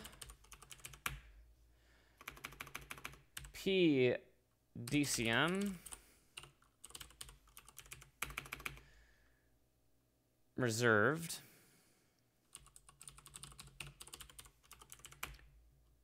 PSID DCA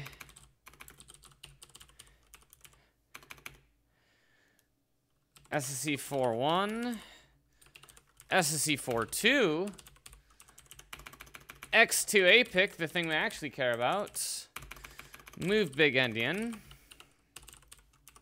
Population count. TSC deadline. AS new instructions. Xsave. OSX save.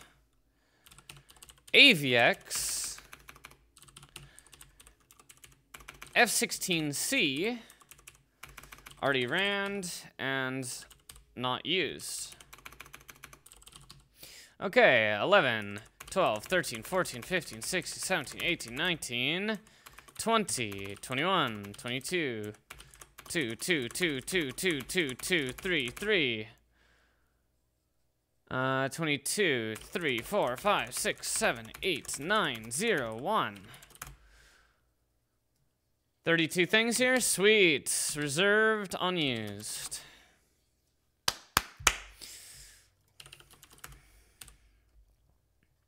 We did it, chat. We did it.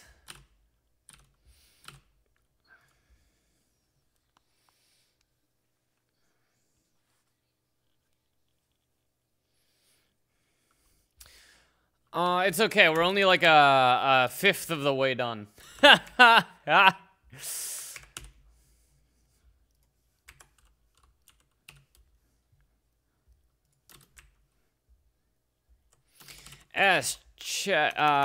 Dot star check feature bang dot star EA through DX comma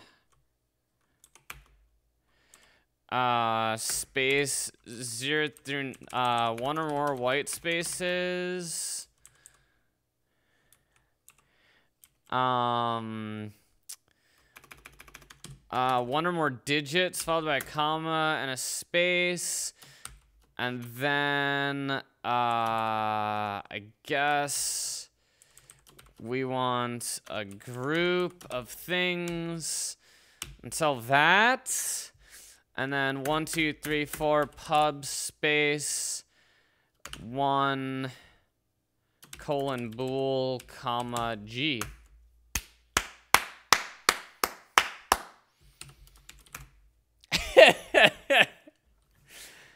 Art.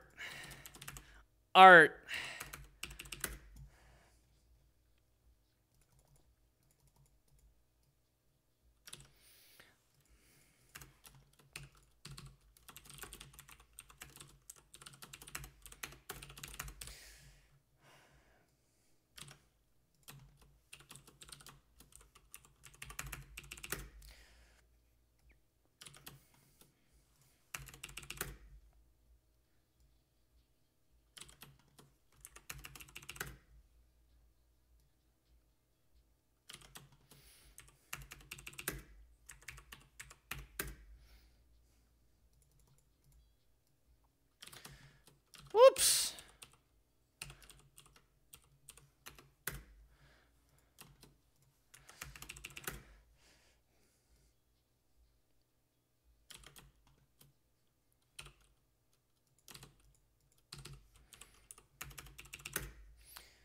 Okay.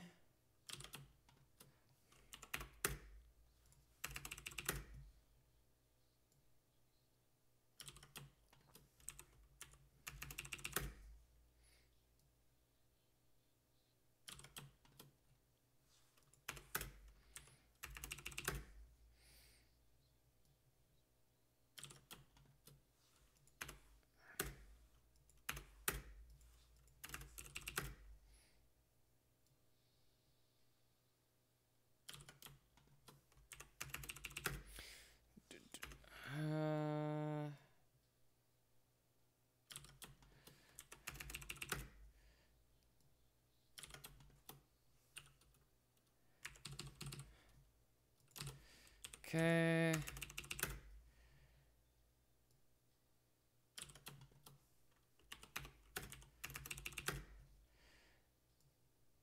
Doop doop. Just copying and pasting from a PDF.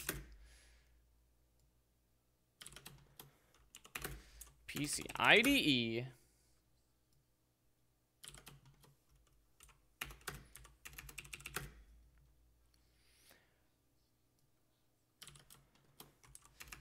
Oh, these ones are easy. These ones are easy. I gotta work on my mouse aim.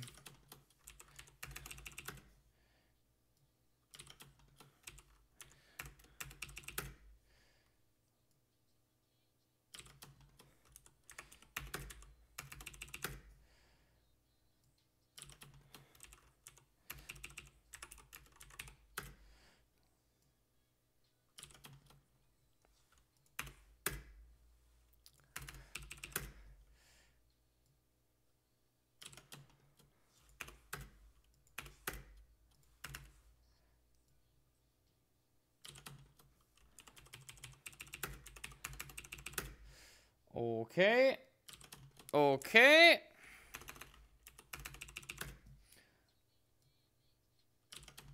All right.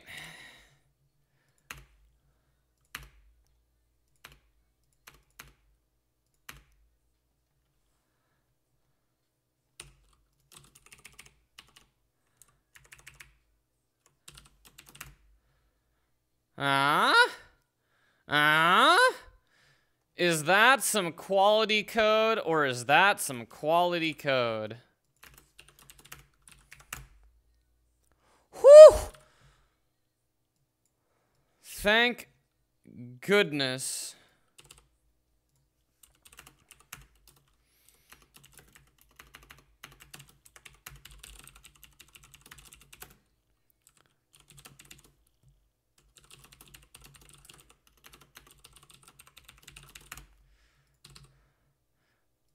Bink.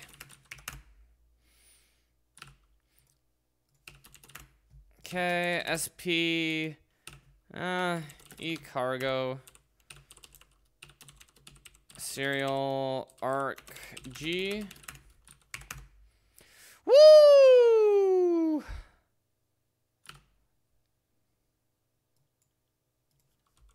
Sorry, I take the woo back. Woo! There we go. We did it. Okay. Okay, so on actual ARM hardware, that won't do shit. And then if I run this in QEMU... Oh, this won't work, because QEMU doesn't support serial. So we'll just reboot one of these devices. Fuck it, we'll reboot both of these computers. Alright, and then these will come through, and it will work, and it'll be great, and everything will be fantastic. Oh my god. Woodpecker 991. God damn it, Woodpecker!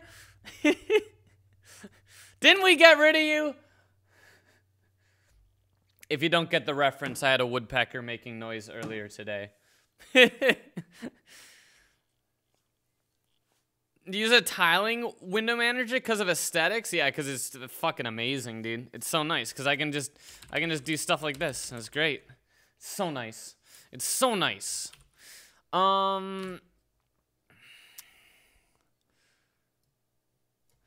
Well, we'll just keep going. We're just gonna keep going.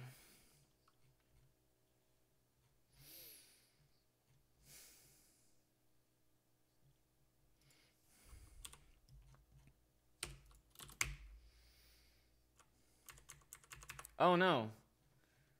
Did I fuck that up already? Yeah, these are all in the ECX register. Whoops! Whoops!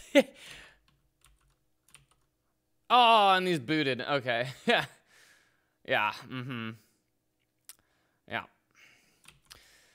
Okay, we'll reboot those machines. Nice. Okay, CPU ID count. This is, feature information. And input EAX1. And then ECX contains this shit. So this is an ECX. And then the next one is EDX.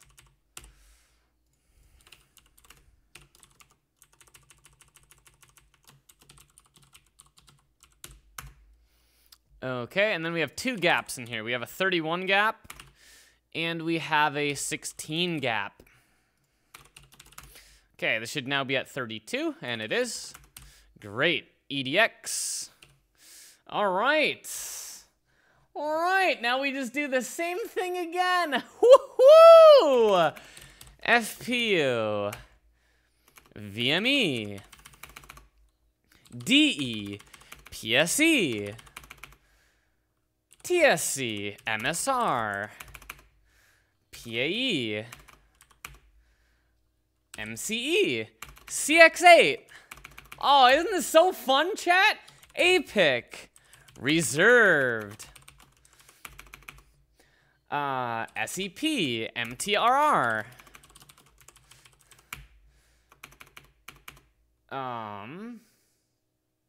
PGE, MCA,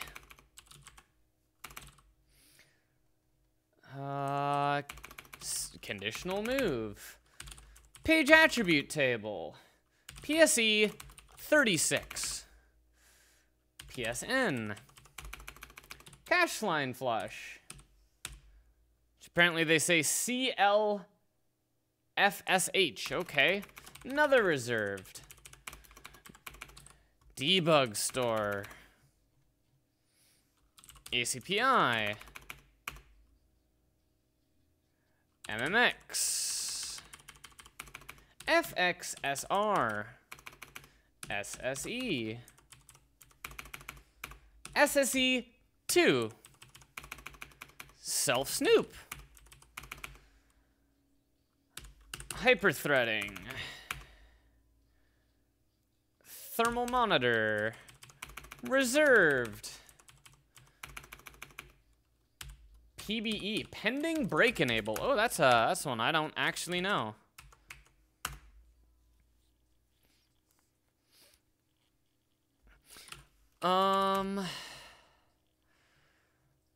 Okay. Here we go.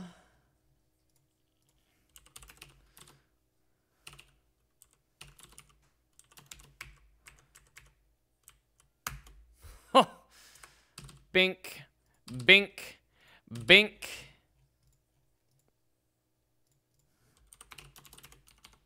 Have you tried the M1 chip? I have not. You think I can afford Mac hardware? What do I look like? Shit's expensive.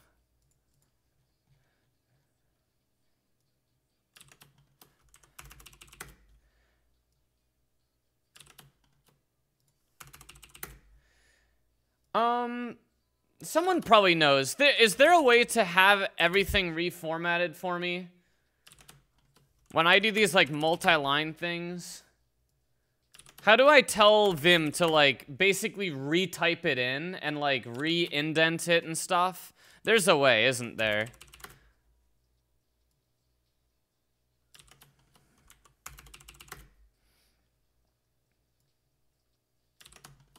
So I'm trying to cut down on how long this takes. Because the last one sucked.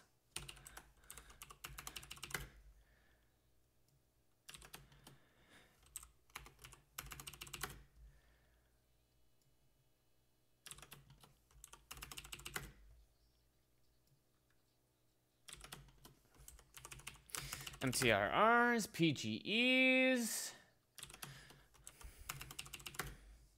Cargo format. No. No.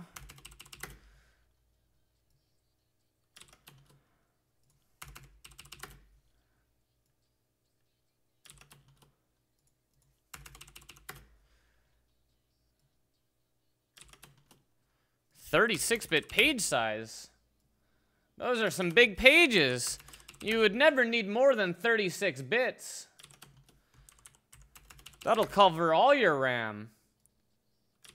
What's that, 36, 15, what was that, 15 times 4 gigs? Literally no memory. Or 16 times 4 gigs.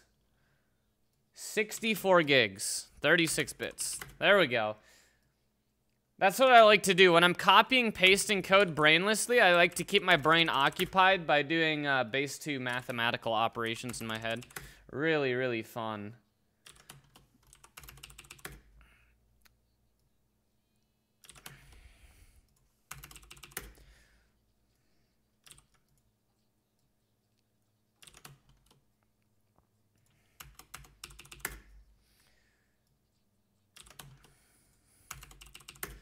Nice definition of fun.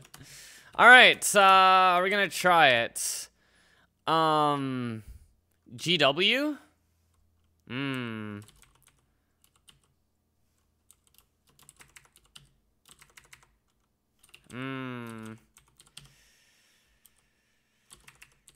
No, not quite.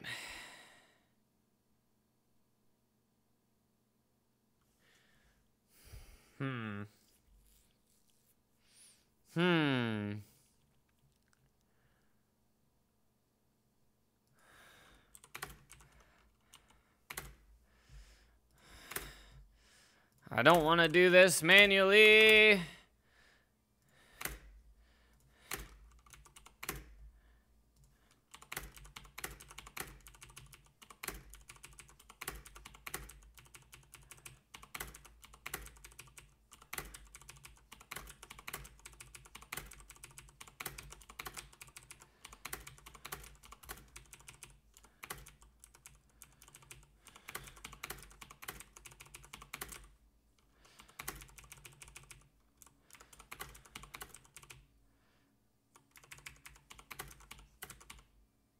Shit. Oh boy. I lost my feeling. There we go.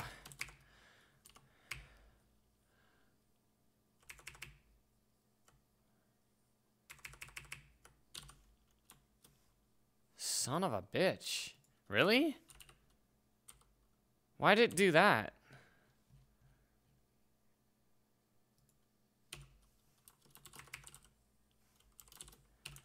Some of those got fucked. What's going on here? Oh boy.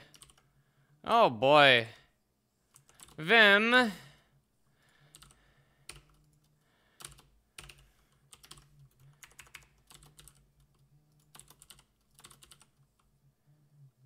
the fuck are you doing? Oh, was one of those fucked up?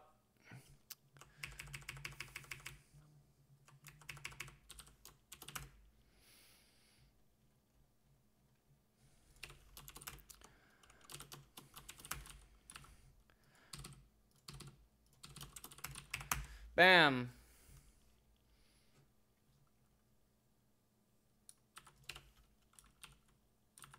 $277.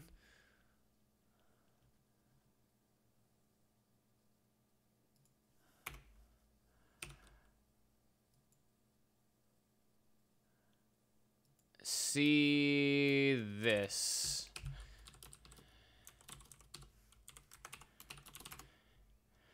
Okay, and then we just had, we just want to escape. One of these uses 277 in this ballpark.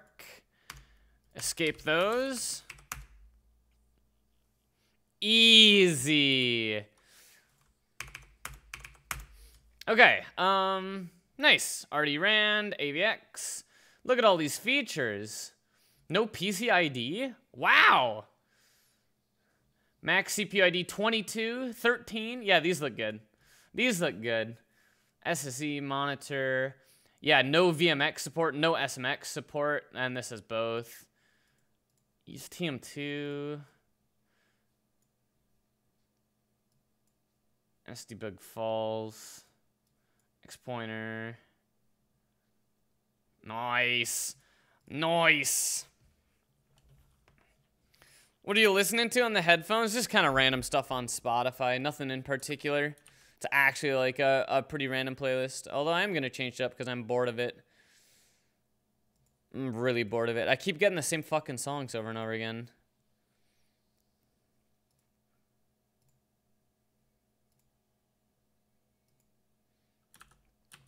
All right. Woodpecker ambient sounds. Okay. TLB and cache info. I don't give a fuck.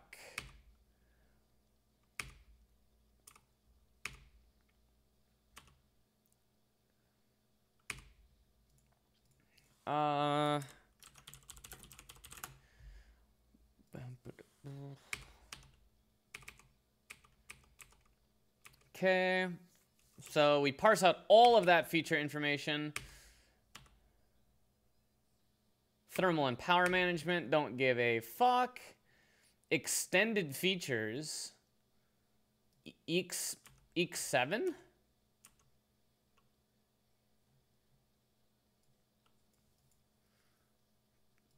Table 3.8.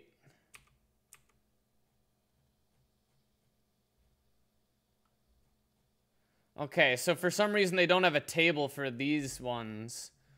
The fuck? Why not?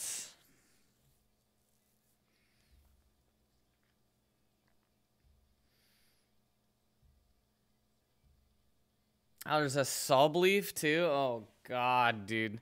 The features don't end.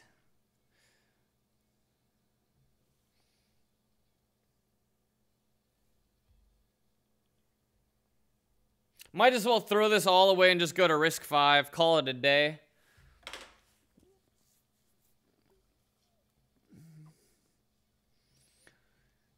Yeah, this has like AVX, VBMI, user mode instruction prevention, VAES, vector neural net instructions. Oh, 5-level paging is in here. 57-bit linear addresses and 5-level paging. Oh my god, we're gonna get 57-bit address spaces? Hell yeah. Finally, a usable address space. Fast short rep move.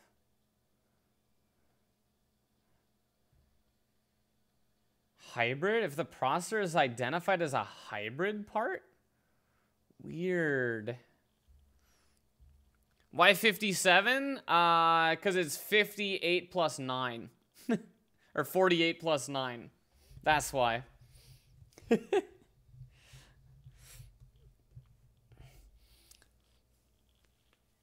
It's technically because 5 times 9 plus 12 is 57. That's why. It's because each level of a page table adds 9 bits to your address, and there's a base of 12 bits.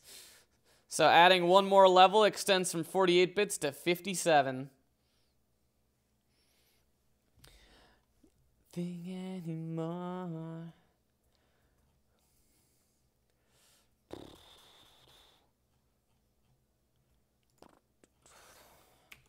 Okay, is there an extended table? No.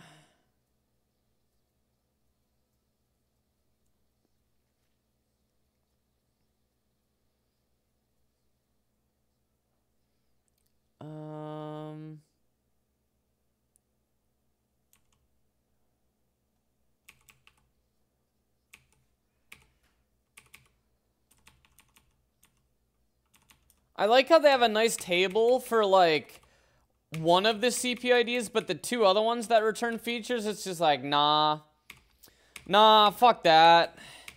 We'll just do some long text formatting.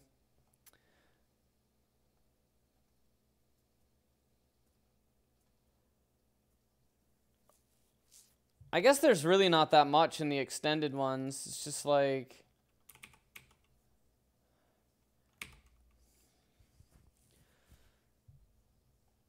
oh, this is where AMD puts their stuff.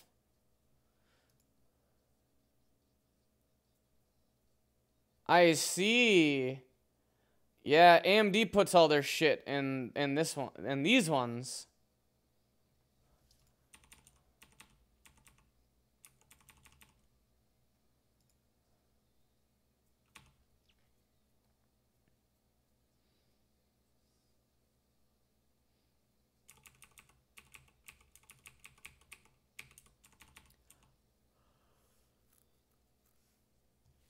Huh. Did they not use this? EDX, PSE, FPU. Do I not care then about these? There's a couple things. LZ count, prefetch, syscall, sysret, execute, disable, 1 gig pages. Okay, there's some sauce in here, but there's not much. There's not much in here.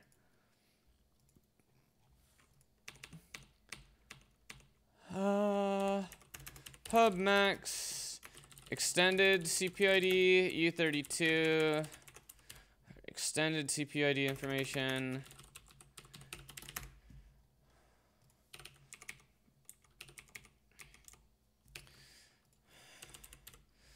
Extended. Woo. Woo. Thrilling. If max extended is greater than or equal to 1231, check feature. So we're just doing Intel for now. ECX 0, LAHF, SAHF, ECX 5, lead 0 count, 8, prefetch W, and that's it. Just 3 bits in there. And then EDX 11 is syscall sysret. 20 is execute disable. We'll just say execute disable. I don't know. We could say NX. I think NX is what AMD calls it. GB pages, gigabyte pages, 27 is RDTSCP 29, and this is I guess I32E.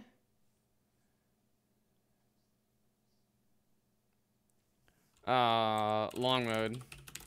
So syscall sysret, execute disable. We'll just say we're gonna say it's NX because that's what we all know it as. 26 is gbyte pages, gigabyte pages, RDTSCP, and 29 is long mode. Okay, so this is everything that Intel supports. Yeah, 1, 2, 3 bits there. 0, 5, and 8.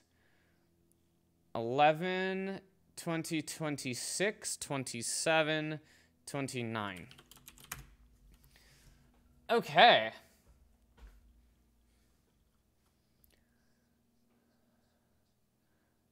All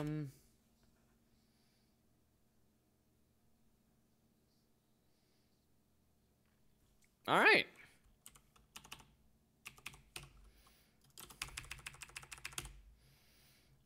Easy.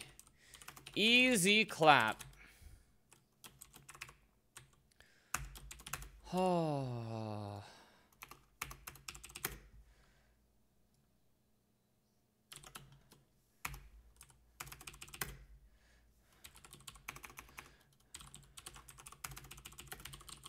These literally don't have more description than that. I mean, it's the leading 0 count instructions and the prefetch W instructions.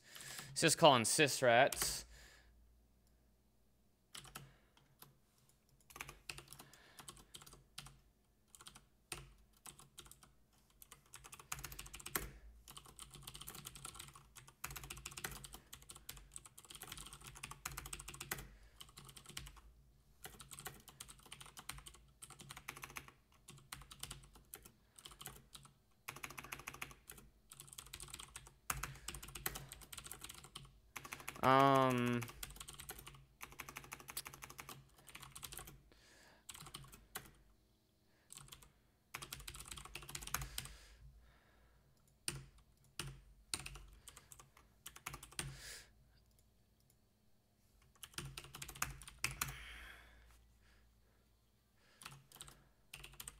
Sick.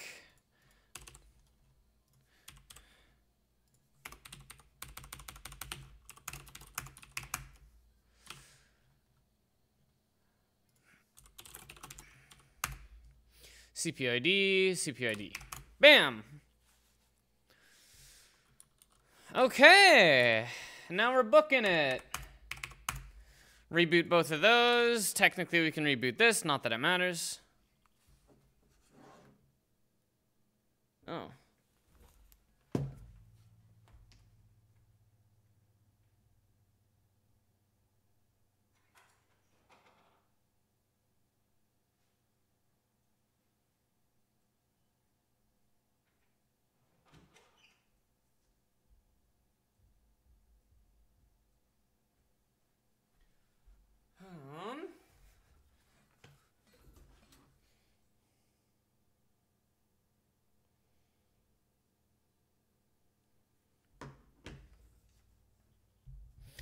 Okay, so those are booting.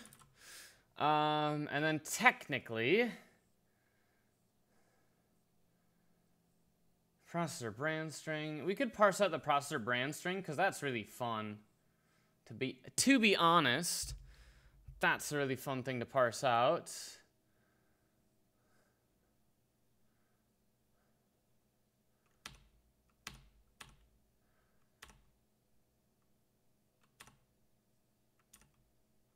Address translation information.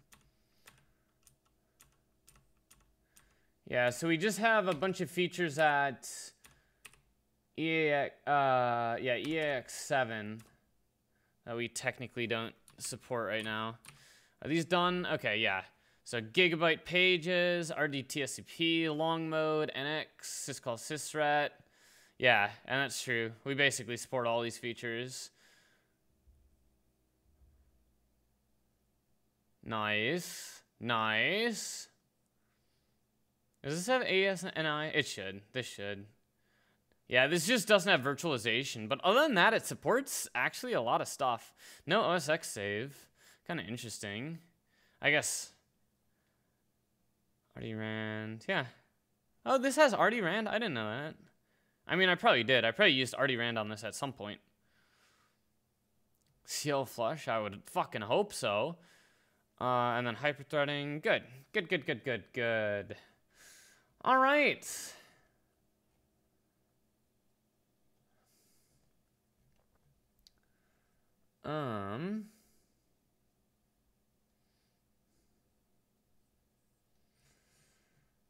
God, there's a lot of feature bits in this next one. It's like everything is filled up. Fuck, dude. Fuck. Son of a bitch. Max CPU ID greater than or equal to 7. CPU ID 7. Well, here we go. Yoink. These ones start in EBX. We're almost done with this shit. Holy shit. God, this is so much code, dude. Oh, I hate it. It's okay. It doesn't actually generate that much code.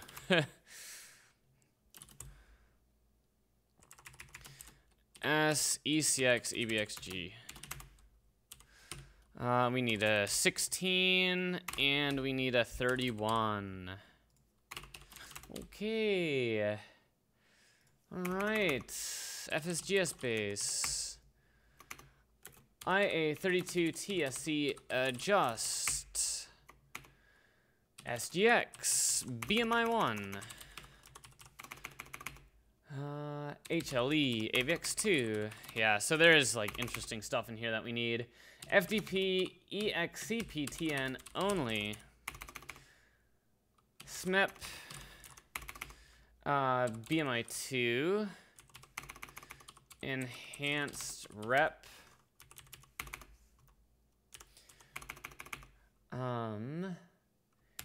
Invalidate PCID. Read the manual. RDTM. This is deprecates. Okay. Weird. MPX. RDTA. AVX512F. AVX512 D-word and quad-word. RDSeed. ADX SMAP. AVX512 IFMA. Reserved. CL flush optional. CLWB. PT, processor trace. Is there another PT?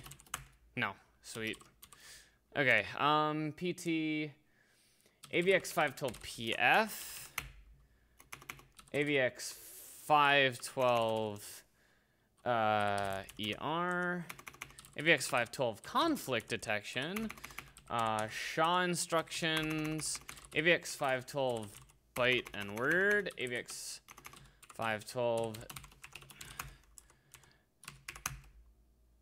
Okay. Okay. That's pretty good. That's pretty good. Now, we just do this for ECX. Woo! Thrilling! Okay. Prefetch WT1. AVX512 VBMI. Actually, those instructions are sick. UMIP, PKU, OSPKE, wait package, AVX512 VBMI2, CTSS, GFNI, VAS.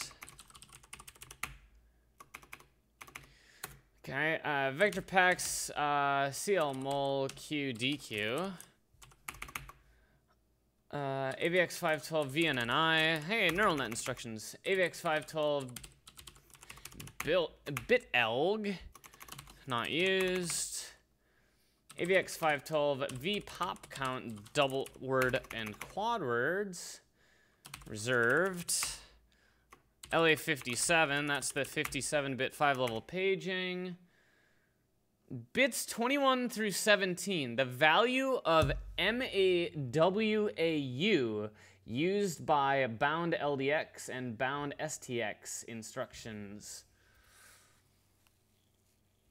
You piece of shit. You piece of shit. 17 to 21. Okay. 22. Read PID.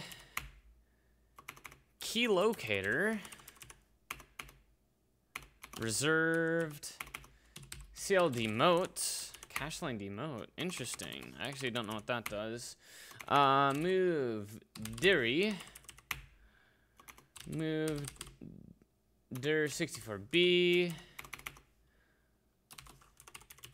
SGXLC. And PKS. All right. Wow, they really started using some weird bits, man.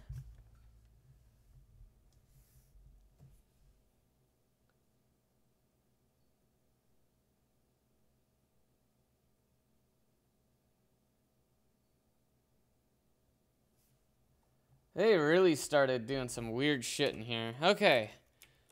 So those ones are good.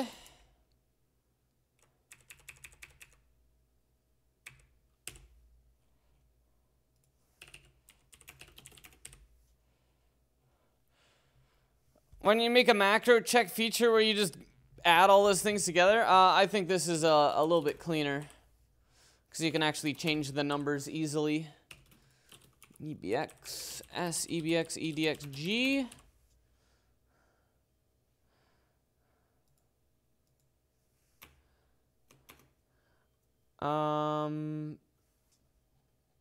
Okay, this one just starts at bit 1 apparently. Bit 2, AVX 512 4 VNNIW. AVX 512 4 FMA PS. Fast, short, rep move. Reserved, reserved, reserved. AVX 512, VP2 intersect. Reserved, MD clear, ooh. Reserved through 14. 15 hybrid. 16 through 19. CTIBT. Through 25 reserved. Now we get the good ones. IBRS.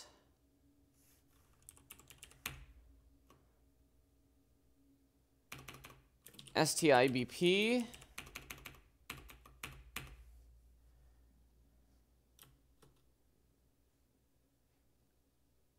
'28 L1D flush.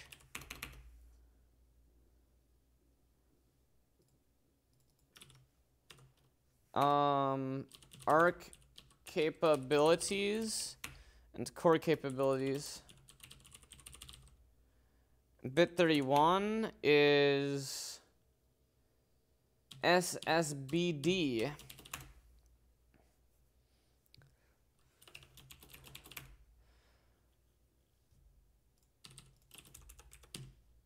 Okay. Double checking.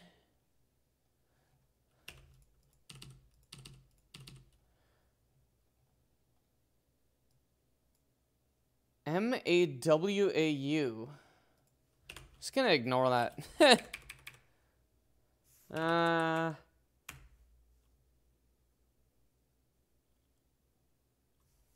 Do we call it RET? Features. Features dot MAWAU is equal to CPU ID ECX shift by 17 and OB 1, 2, 3, 4, 5. That's those 5 bits.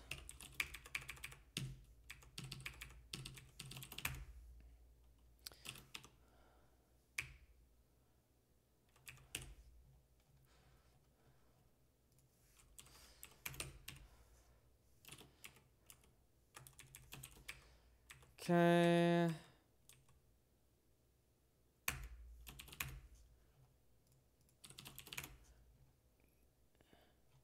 Oh, I still have underscores in some of these?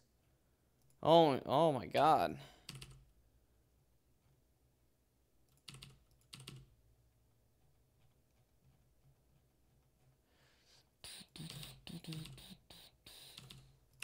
There we go.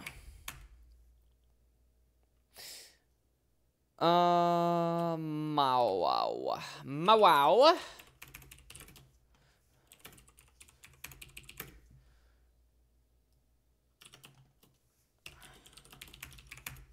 Noise. 532.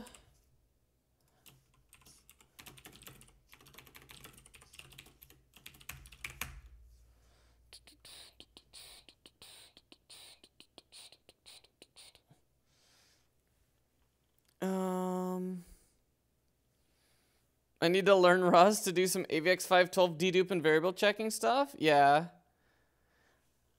AVX 512 in Rust has gotten a lot better, luckily. It was pretty bad for a while. I actually have a lot of code I need to rewrite to use the new intrinsics. All right, this is the home stretch. We're on the home stretch, chat.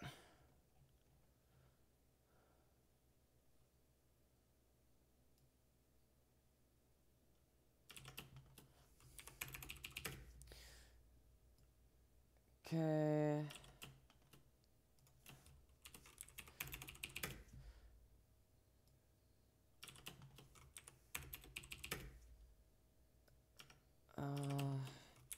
Okay. It literally just says these for these. I'm not cheesing it.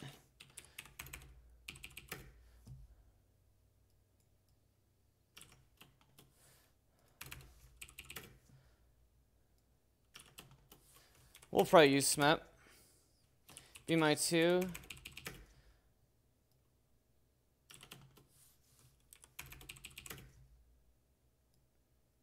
Okay. A lot of these are pretty short, RTM. We're going through these pretty quickly.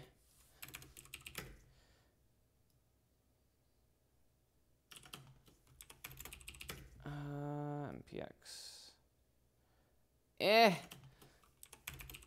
Dude, fucking highlighting in PDFs is so bad.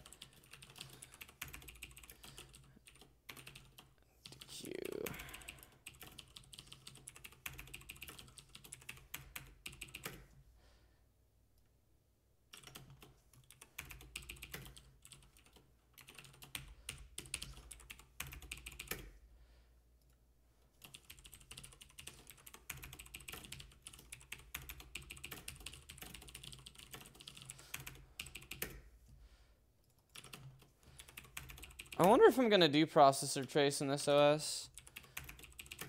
Actually, I think...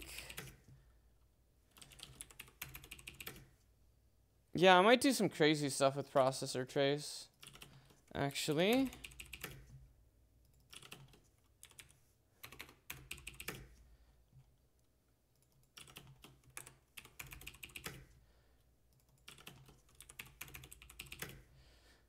Okay.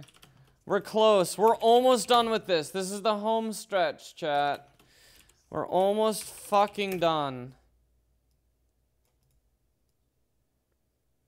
And then we can actually write code.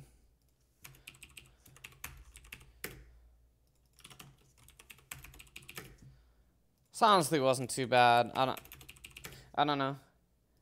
Isn't the worst thing I've ever done.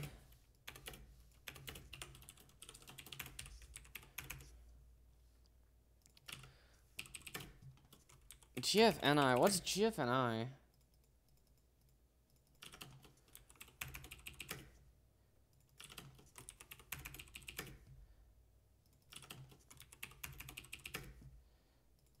Belg.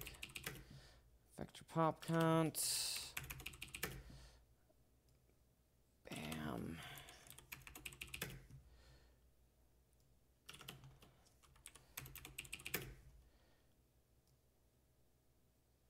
Okay, this technically at a period. Cache line demote. I want to try that. I don't know what that does, but that sounds really fun. Can you like punt a cache line to a higher cache? That'd be fucking nuts. I feel like I could do some crazy shit with that.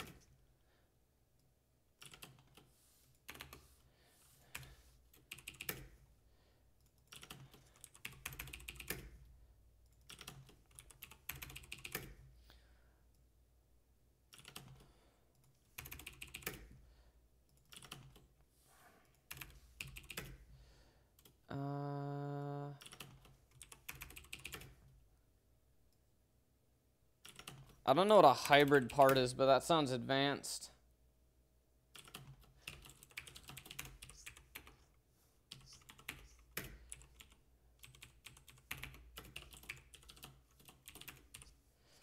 Okay.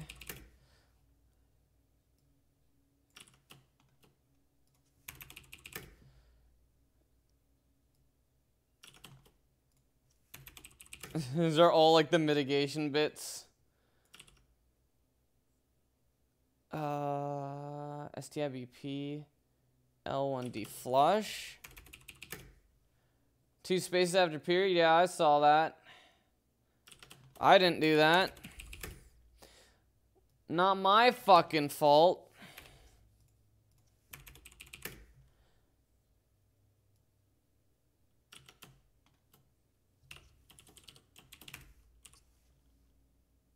Oh boy.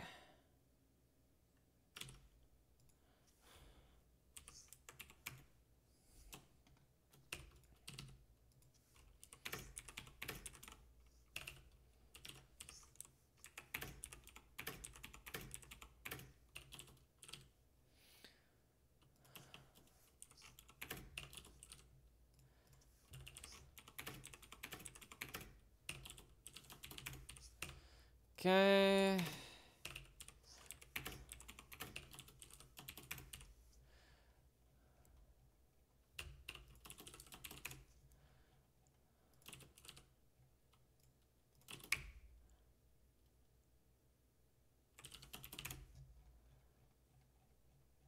Oh my god, did we do it?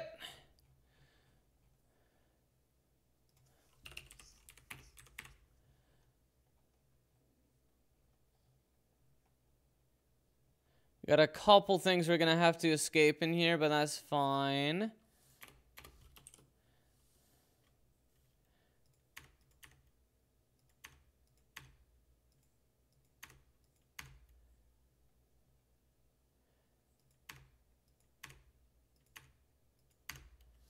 There's probably a couple more things we need to escape, but pretty close. 548. Oh yeah. 527 and 532. Bink, bink. Bink, bink. Woo! Clean. Okay. All right, so now we have all those things parsed out. There you go. That's 730 lines of code in an hour. Not bad. Not bad. Respectable. Not happy about it. Got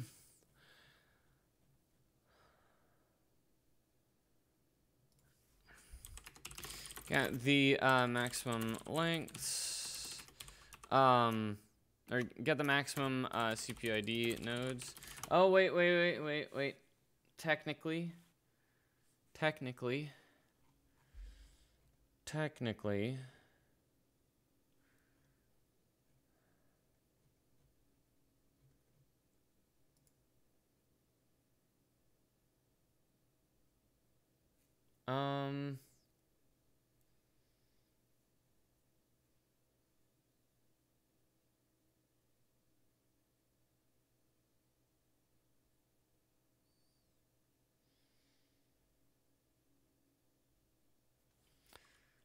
Technically, there's one more bit.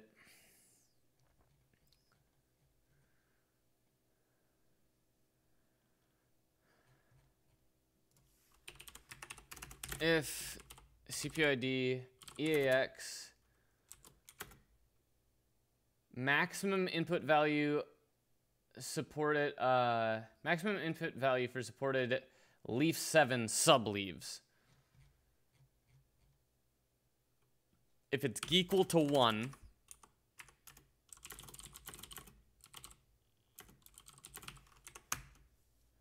then check feature in EAX bit 5, AVX 512 BF16.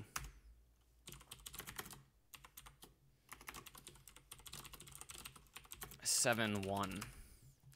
Because this is 7-0 and this is 7-1.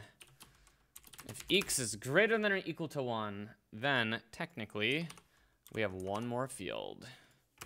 pub AVX512 BF16 bool.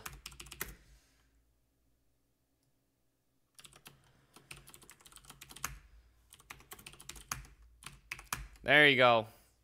Donzo. Okay, that is literally every feature out of the latest manual. L1D flash. Oh, nice. STIBP. Yeah, this doesn't have any of those. Fast short rep move. Aw. So I'll have a couple of these AVX 512s. Yeah, so I have like CD, which I don't think, yeah, these have like PF and ER and these don't. Which is interesting because this is a much newer processor. But this has like BW and VL and this one doesn't. Pretty awesome.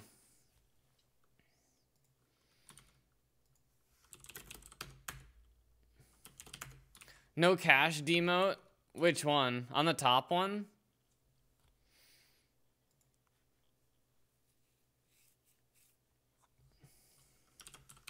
Neither, yeah. I'm not too surprised, to be honest. Not too surprised. Okay.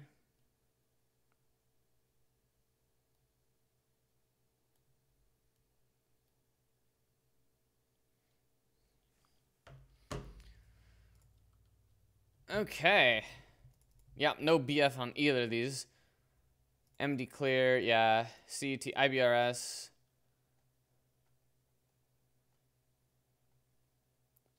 Wow. Prefetch. Oh, it supports long mode. That's good. Oh, AVX 512. The best. Processor trace. Does this have processor trace? No way. Yeah. Does not. No SHA instructions. I don't know of any silicon that has the SHA instructions yet. Maybe some like uber bleeding edge stuff. No LA57. Yeah, neither of them will have it. I mean, this one definitely wouldn't have it. Nice. Okay. Well, now that we've done that, now we can basically initialize the APIX.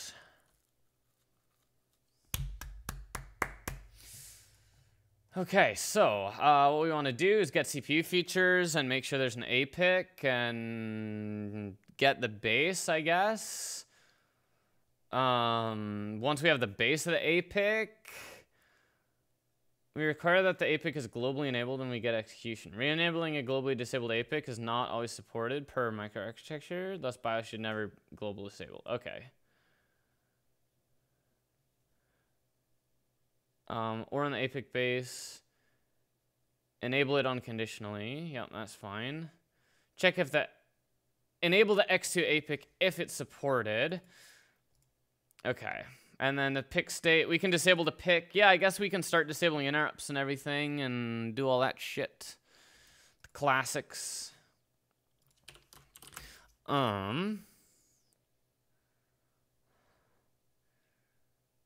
Yeah, I guess we need a read MSR. Okay. Nice. Nice job, chat. Good job on all that. Pub, unsafe FN, read MSR. MSR U32, yields a U30, U64. Reads the MSR. Okay, parameters,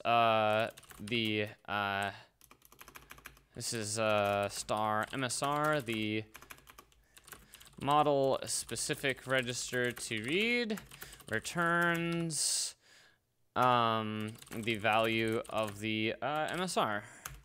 Pretty descriptive. ASM RDMSR, we're gonna have input into it's gonna be into, I think, ECX, and this will be the MSR, and then we have an I guess we could say a late out, not that it matters. A late out into EDX, which will go into high.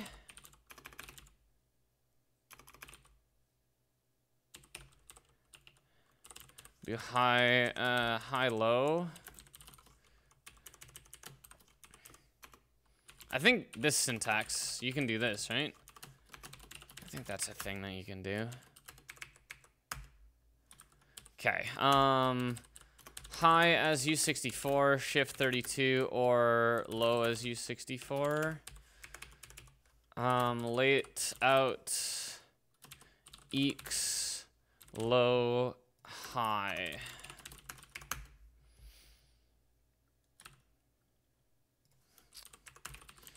Feature asm.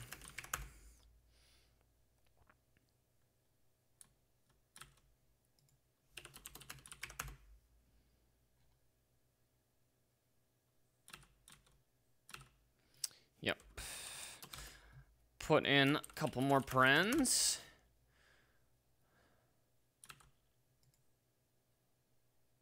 Oh. SP shared arc source lib.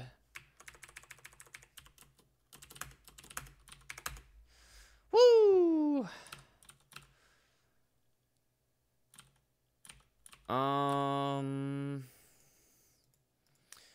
And then I guess options, no mem, no stack.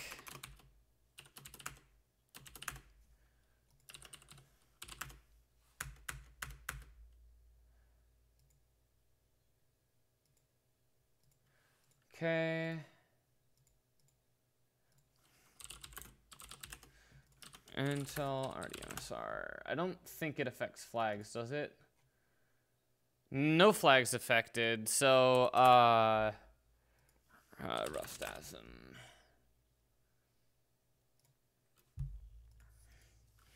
Options.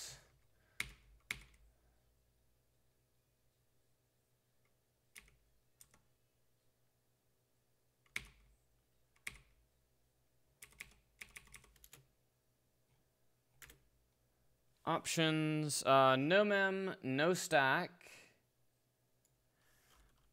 Preserves flags. Good? Write val to the MSR. Val the value to write to the MSR, value 64, wormser in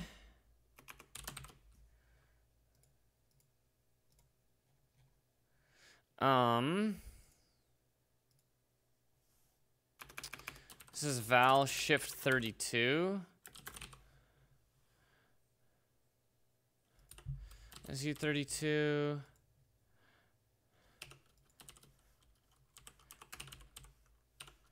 Okay. Not what I wanted, but we'll make it work. In eeks shift 0 as U32. I don't know if I need more parens.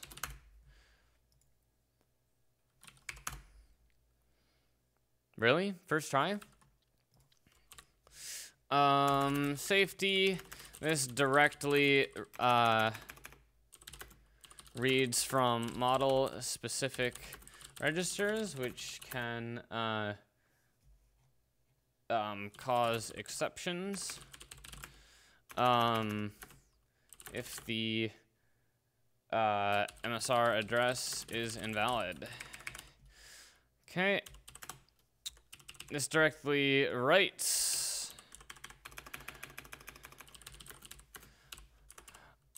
or cause other undefined behavior by changing the state of the processor. Clean, clean. All right.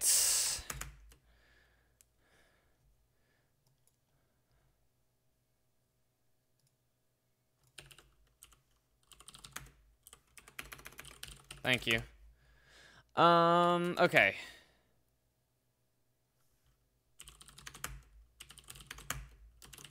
All right. We can mark these inline too. They're literally single instructions, so those should definitely get promoted to inline. Nice. Nice.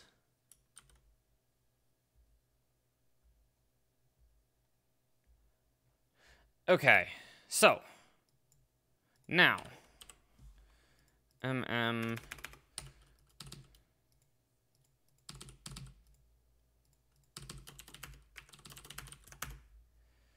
no warnings, no errors. Beautiful.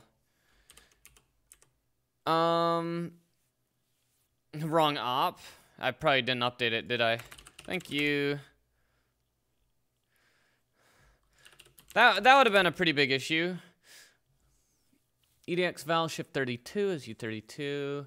Shift 0 is U32. Okay. Okay. Well, we would have caught that pretty fast, I think. Now, what we want to do is basically implement the APIC stuff. We're going to do that inline temporarily. Const APIC base extended global enable bits.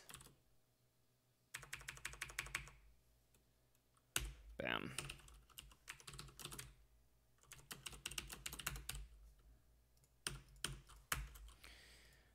Okay.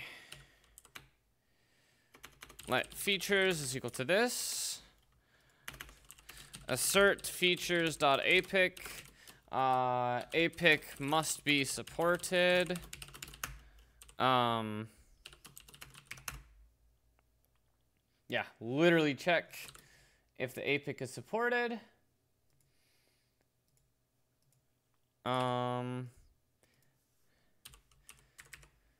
Okay, get the CPU features, make sure that the APIC is supported, and we'll move this to another module once it works. We're just pocking it out here. Then we're going to load the APIC base register. Let APIC base is equal to CPU ARC x8664 read MSR IA32 APIC base. We're gonna assert that APIC base and enable is not equal to 0. APIC was disabled during firmware execution. Here we can say we cannot always re-enable the APIC, thus make sure it was not disabled by the firmware. Beautiful. Okay. Now,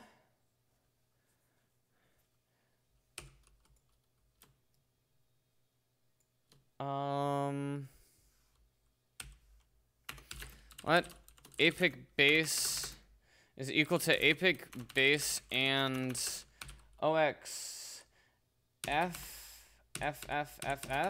Oh. I don't know if that's 100% correct.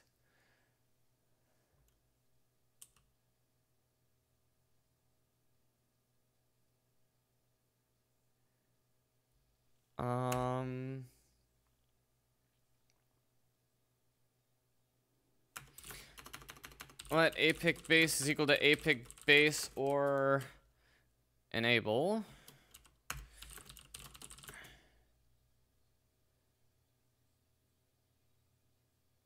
I guess we know it's already enabled. We got the base.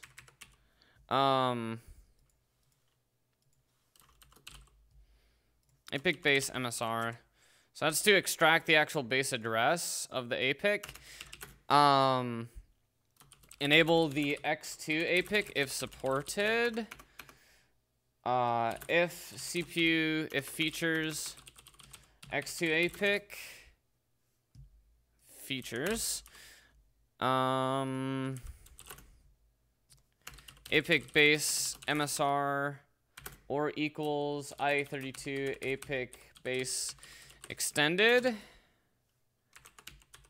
Okay, write MSR.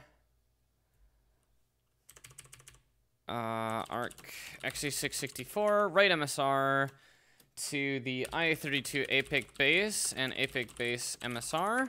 Reprogram the APIC as some settings may have changed. Okay.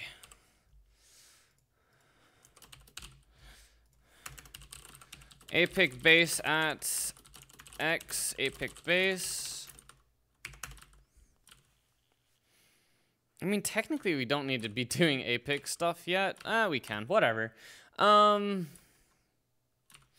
let's try it on hardware quick. And then I'm gonna look up the Intel manual for system development, system programming guide. There we go.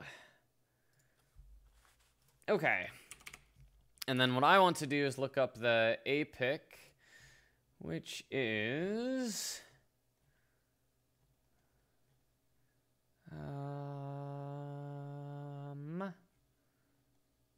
is that after the VM stuff? APIC virtualization. APIC, there it is. Okay, APIC.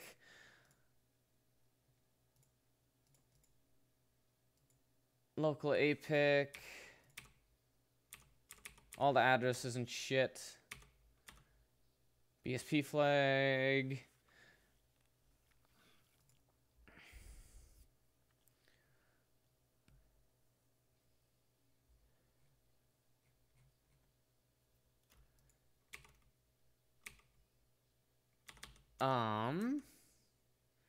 BSP APIC global enable is bit 11. APIC base field bits 12 through 35. Yep, that's 12 and 32, 33, 34, 35. Okay, that's actually correct. This is get the base address where the APIC is mapped. And then if we have X2 APIC support, then enable the X2 APIC and write that out.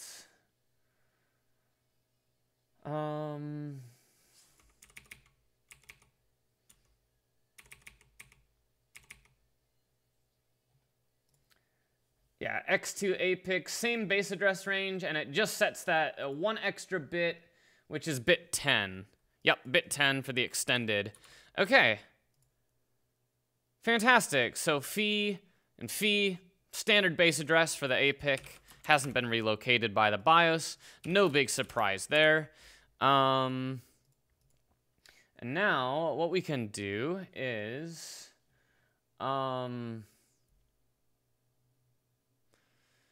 if we have X2 APIC, so now we have to write accessors, I guess.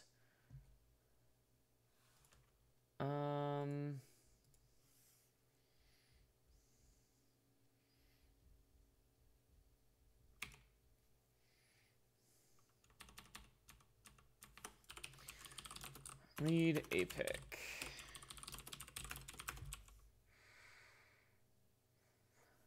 Oops, sorry.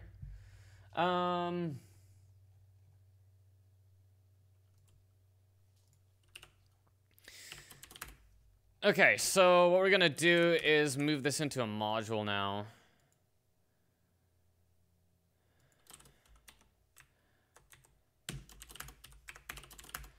SP source apic.rs. And this will probably go into a library after we're done with moving it into this module, but whatever. Not a big deal. Struct apic mode apic mode enum apic mode apic x2 to APIC.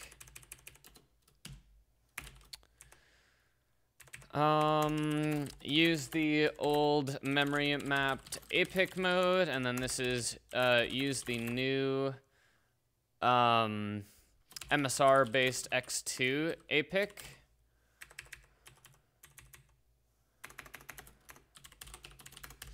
Okay, different modes for APIC operation. Mod APIC. And this is the mode the APIC has been configured to use. This is the APIC for the an APIC. I don't know, like an APIC instance, a local APIC instance. Impl APIC fn unsafe fn init pub unsafe fn init returns a self, initializes the local APIC for the current core, returns the initialized APIC structure.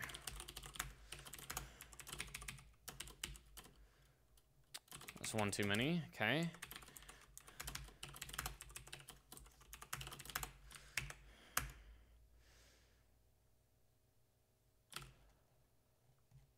Okay, and then this just returns APIC. Mode is if features X2 APIC, then APIC mode X2 APIC, else APIC mode APIC.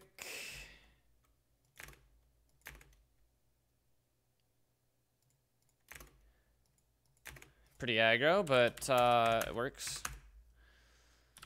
Okay, and then we can say memory base. And this is the APIC base. Memory base. And U64, this is the base address for the APIC.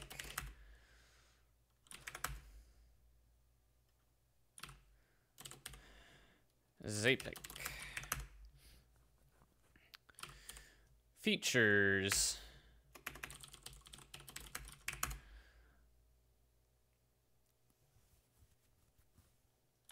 Missing documentation? Yes. This is Intel x86 APIC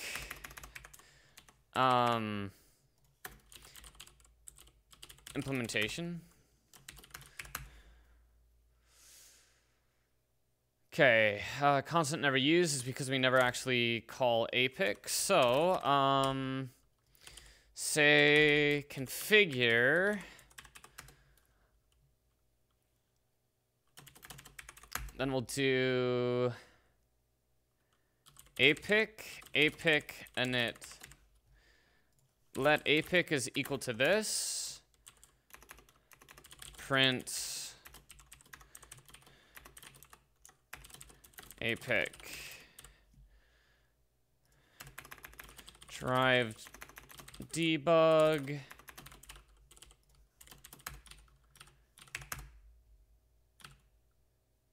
Pub struct called unsafe. Okay. All right, and then we'll reboot those machines. Cool, and we'll see what mode those come in. Be right back.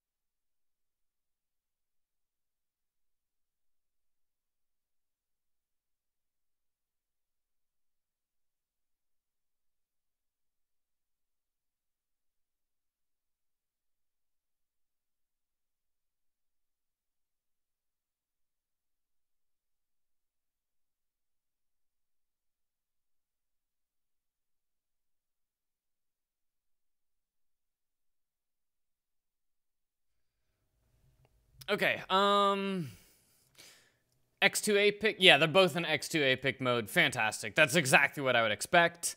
Okay. So then we want to basically write to the X2 APIC. Or more specifically, we want to implement some write routines on this.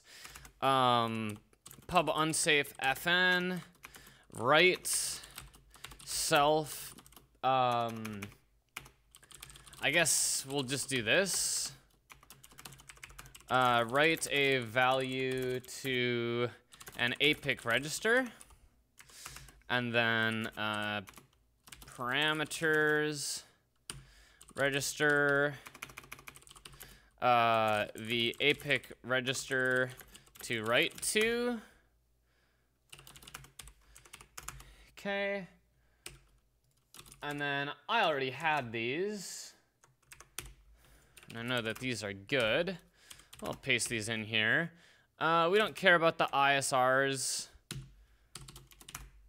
The LVT is actually interesting. We're not going to use any of these. We just want the APIC ID. Actually, we want some...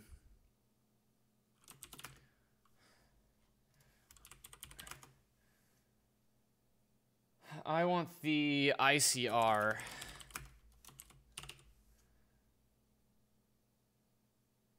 Oh yeah, and for the ICR, that's a special case. Okay, so I have APIC register. This is gonna be read a value from an APIC register. The APIC register to read from, and then these are should be U32.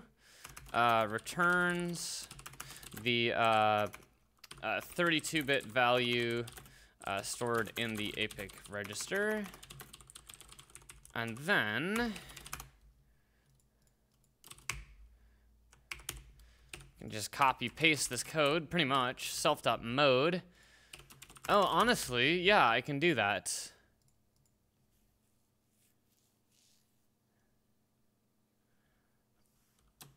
APIC mode. Okay. Yeah, this is better. This is better. Because I don't think I need the base in these other modes. So in the XAPIC mode, we have the APIC base. Beautiful. Okay. Then I literally called it APIC mode in the other one. I love it. Love it. And then this is ARC x86-64 read MSR. I say XAPIC in this version. Yeah, so basically mapping. Oh, is that sliced already? Yeah, it definitely is.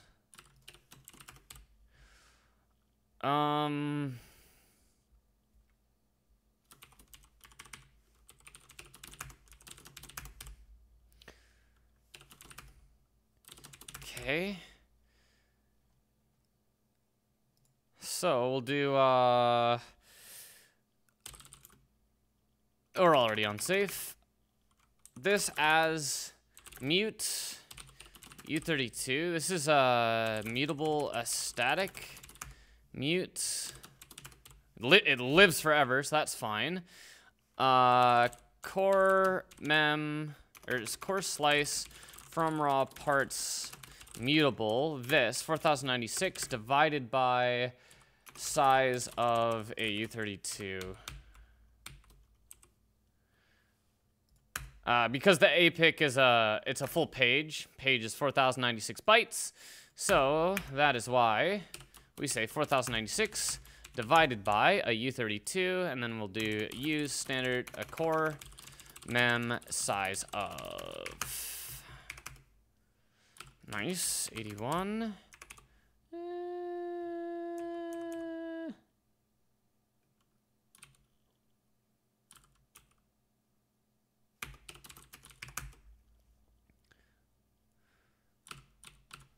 Nice. Okay, and this is not write, this is read.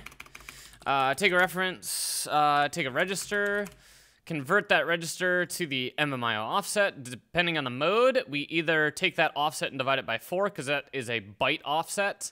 So we divide that by 4 to get the correct index to read from that mapping, or we divide that offset by 16 to get the MSR index. This is just the way that you do X2 APIC. X2 APIC, you use MSRs. They're based at 800 hex, and then they just go up by 1 for every, they go up by 1 for each of the, like, APIC registers. Because the APIC registers in memory are spaced every 16 bytes. So this divides it by 16, computes the actual offset, and then reads that MSR, and returns the U32 value. So what this means is we can now... we can add a get APIC ID of the running core. So that will read APIC. We'll just say read the APIC ID, and depending on the mode, if it's XAPIC mode, then it's the top 8 bits, and if it's X2 APIC, then it's the whole register. That's just the way it's done once again. So nice. Returns the APIC ID for the current processor. It's pretty clean. I technically don't need that syntax, but whatever. All right, so now what I can do is I can print APIC.APIC ID, and this will give me the APIC ID for the core that I'm running on, which will probably be 0. Doesn't have to be 0, but it is very likely that it is 0. And that looks pretty good. Now, what we can do is, while that's rebooting, we can implement this write ICR.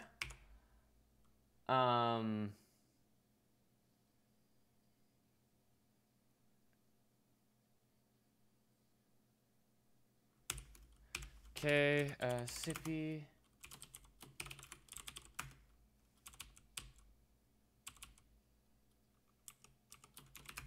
Sippy, where do I do that? Shared, kernel source, sippy, IPI. Okay, I want to do an IPI, and that does a write ICR. Okay, sweet.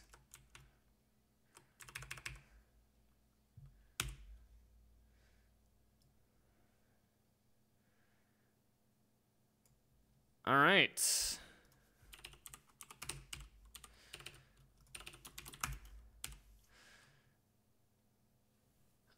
Destination APIC ID, IPI, X2 APIC, that's going to convert it. Then we construct the IPI command and send it by doing a write ICR. XAPIC. This is probably pretty much already there. Arc x8664, write MSR 830.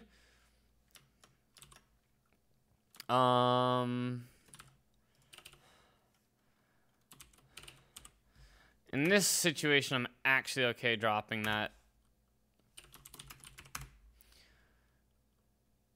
Okay, so write ICR, okay, and then this is parameters. This star dest APIC ID, the destination APIC ID to send an IPI to. Then we have an IPI. This is the interprocessor interrupt to send. Okay, and then here parameters val, the value to write to the ICR interrupt control register, I think.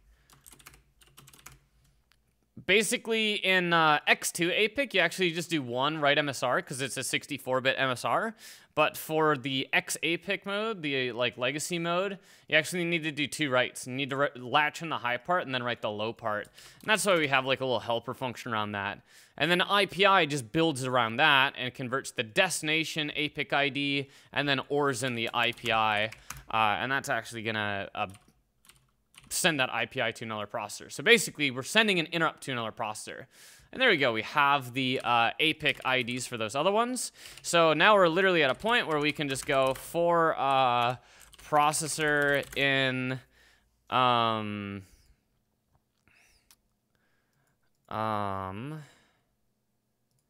yep. This. For proc and ACPI, here we can do now technically there's not always going to be a,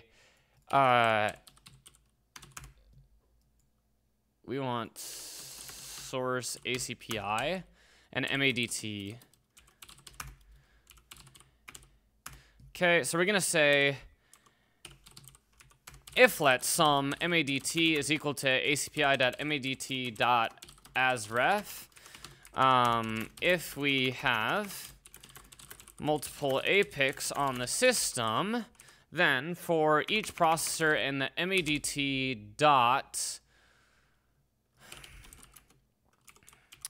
struct MADT, here we'll do impl MADT fn apics yields local apic off of a self, and this can be pub. Get the apics described by the MADT, and then it returns a slice of all of the local apics on the system. And then this is just self.apics self.num apics. Okay, and then this is get the x2 apics described by the MADT, local x2 apics, local x2 apic, and x2 apics. Okay, there we go. Pub fn.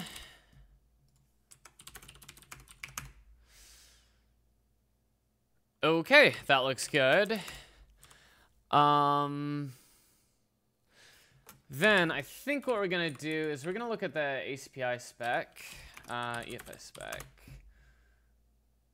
UFI spec, ACPI spec, and then we can look at the MADT.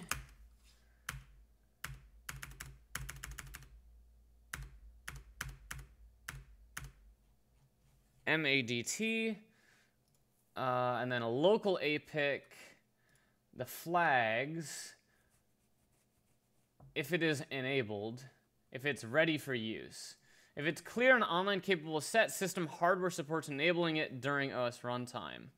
If it's clear and online capable is also clear, okay. If that bit is clear, system hardware enable the process during runtime. If this bit is clear and online capable bit is also clear, it's unusable.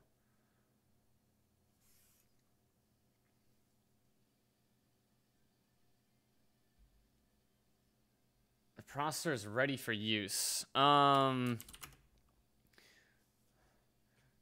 that's local APIC flags. This is the bottom 2 bits.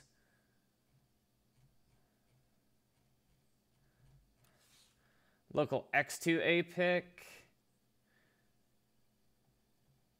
flags, same as local APIC flags. Okay, so what we can do is local x2 APIC. We read that, and then what we can do is make some constants. Const apic enabled U32. I think it's a U32. Yes. This is 1 and this is 2. This is apic online capable, and this is the apic is ready for use. And then this is the apic could be enabled during runtime. Okay, so then what we'll do is we'll say if x2 apic.flags and this or this is not equal to 0, then we do this. Okay, so check if this apic can be enabled. So if either bit is set,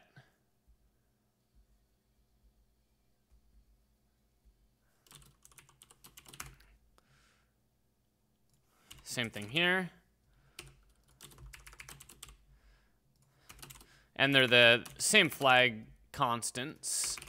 So I'll just say apic flags and that. Okay, so that's only going to put apics in the list if they have been described as usable. And then down here, we can go through each entry in apics for apic and apics. We can do apic. Oh, this is remote apic. If remote apic is equal remote apic dot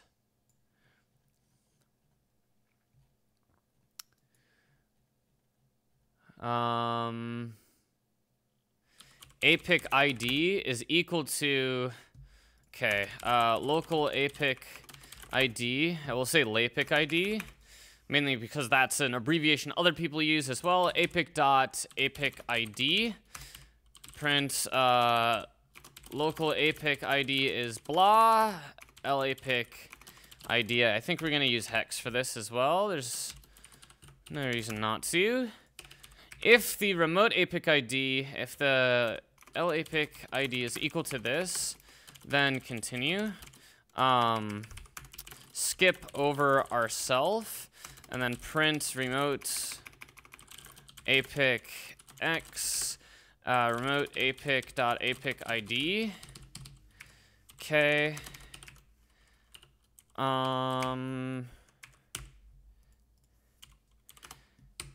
Then this is x2 apics. And we're gonna need to cast some things. Yep. U32 here. As a U32, that's a U8 to U32, so that one should be fine. Then private field on these. Just say just these. Honestly, the apic IDs should be all that we need.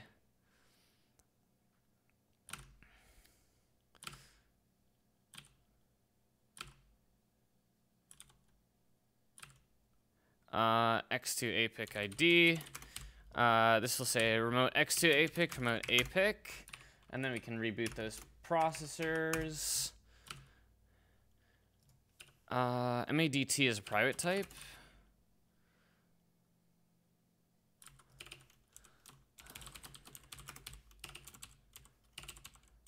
Pub. Okay. All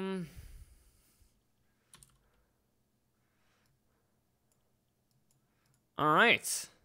Pretty good. And then we'll basically see, well, these print, they should go through all of the apics on the system.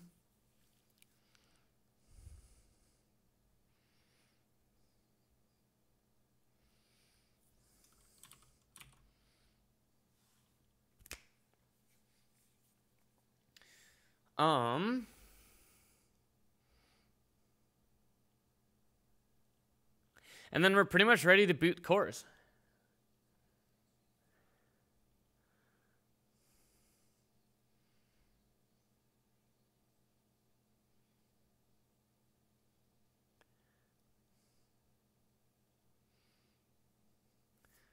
Nice. Nice. All the apics. And we skipped over 0, which is great. It's important. We don't want to initialize ourselves. Good. Now, what we can do is apic, which is the local apic. And I guess we IPI. We send an IPI to the remote apic x2 apic ID. And then the IPI that we're going to send is 4500. That's a NIT. And then sippy 4608. So that is going to boot other processors. Apic ID as a U32 here.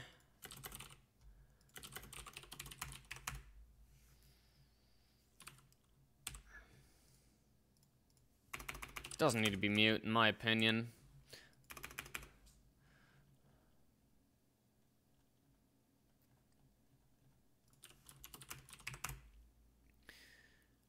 Um, 159.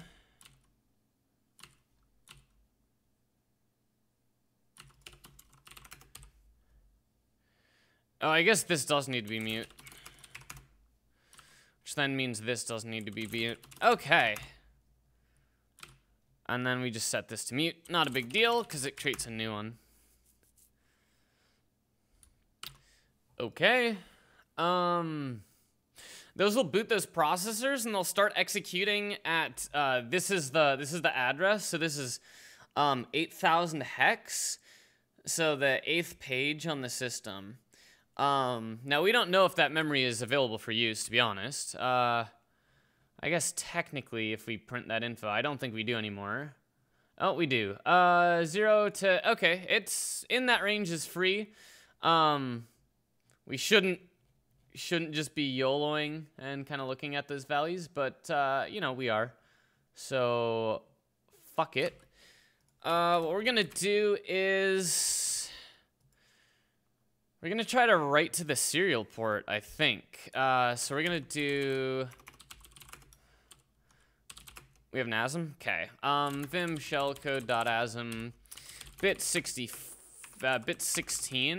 We're gonna do move dx3f8. I guess I don't actually know. We don't really know where the serial port is. Here's what we can do. We're gonna do org 8000, which is where we're starting execution. We're gonna do a lock increment of the D word present at 8050. And then we'll do halt, disable interrupts, halt, loop, and then jump loop. Okay, it's trash. But basically, this will increment a D-word value atomically at 8050, disable interrupts, and then loop forever. Okay, nasm fbin shellcode.asm xxd shellcode.shellcode. Let's just do this. Okay.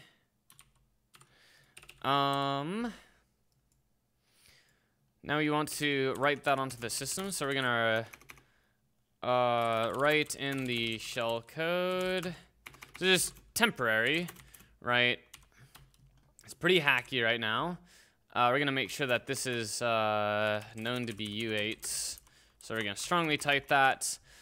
And then we'll do let dest is equal to core slice from raw parts mutable 8000 as mute U8. I guess this is just 10 bytes. Dest copy from slice temp.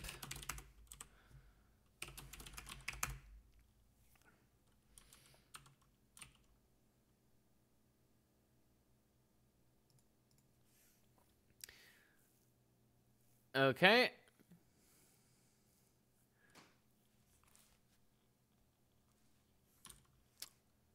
That looks pretty good. And now we'll write that in.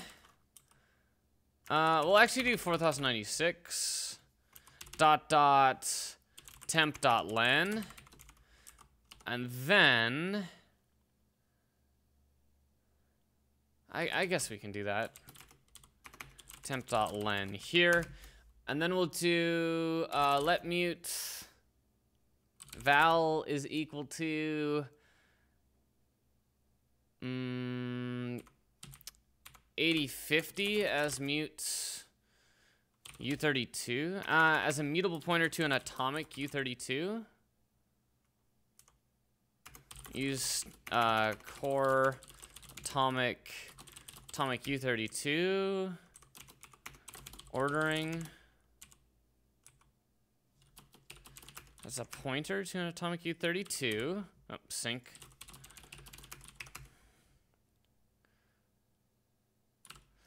Okay.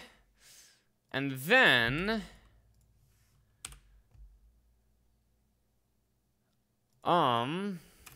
let mute last is equal to 0. Loop forever. If val load ordering sequentially consistent is greater than last.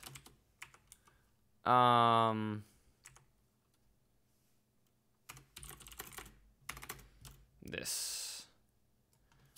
It's pretty shitty, but it's just a test. If the temporary value exceeds the last, then print temp. And then temp, last is temp. Cores, APs launched.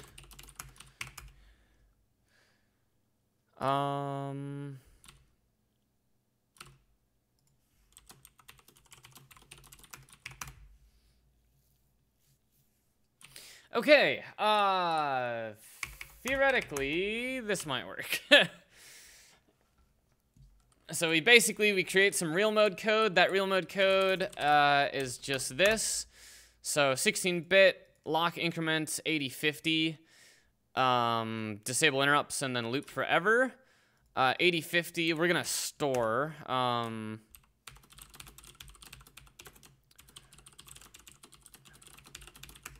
Okay, so we're gonna write that memory first. So we'll initialize it to 0. This doesn't need to be mutable, yeah. Okay, so initialize it to 0. Because we don't know what's in there, we're kind of just stealing some memory. We should technically check and allocate this, and we'll do that at some later point here. But last is 0. If temp is greater than last, then print temp. So the only way that this value can get incremented is catastrophic memory corruption on the system, or the other cores came online. So what are the odds this works? First try.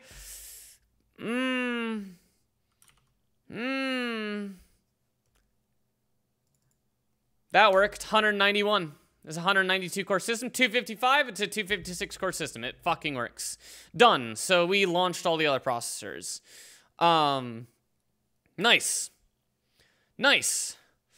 Yeah, 192 core system and a 256 core system. So this confirms that we have X2 APIC working. I mean, this is using X2 APIC as well. Yeah, that's just working. All right. Nice. I think that is where we're going to end the stream. It's pretty good. So we got this. All we really have to do now is we just have to allocate a stack for these cores. And then, yeah, allocate a stack for the cores, bring them on like in lockstep, and pass that stack information to the cores. We're probably an hour away from basically having all of the cores booted into Rust and having a multi-processing OS. So that's pretty good. So let's find someone to raid. Let's see. Let's see.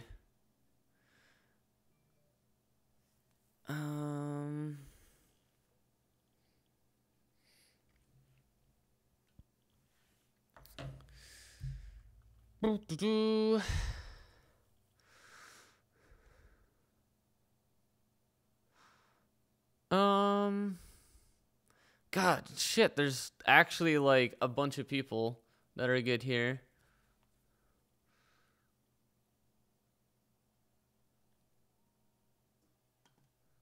What's this?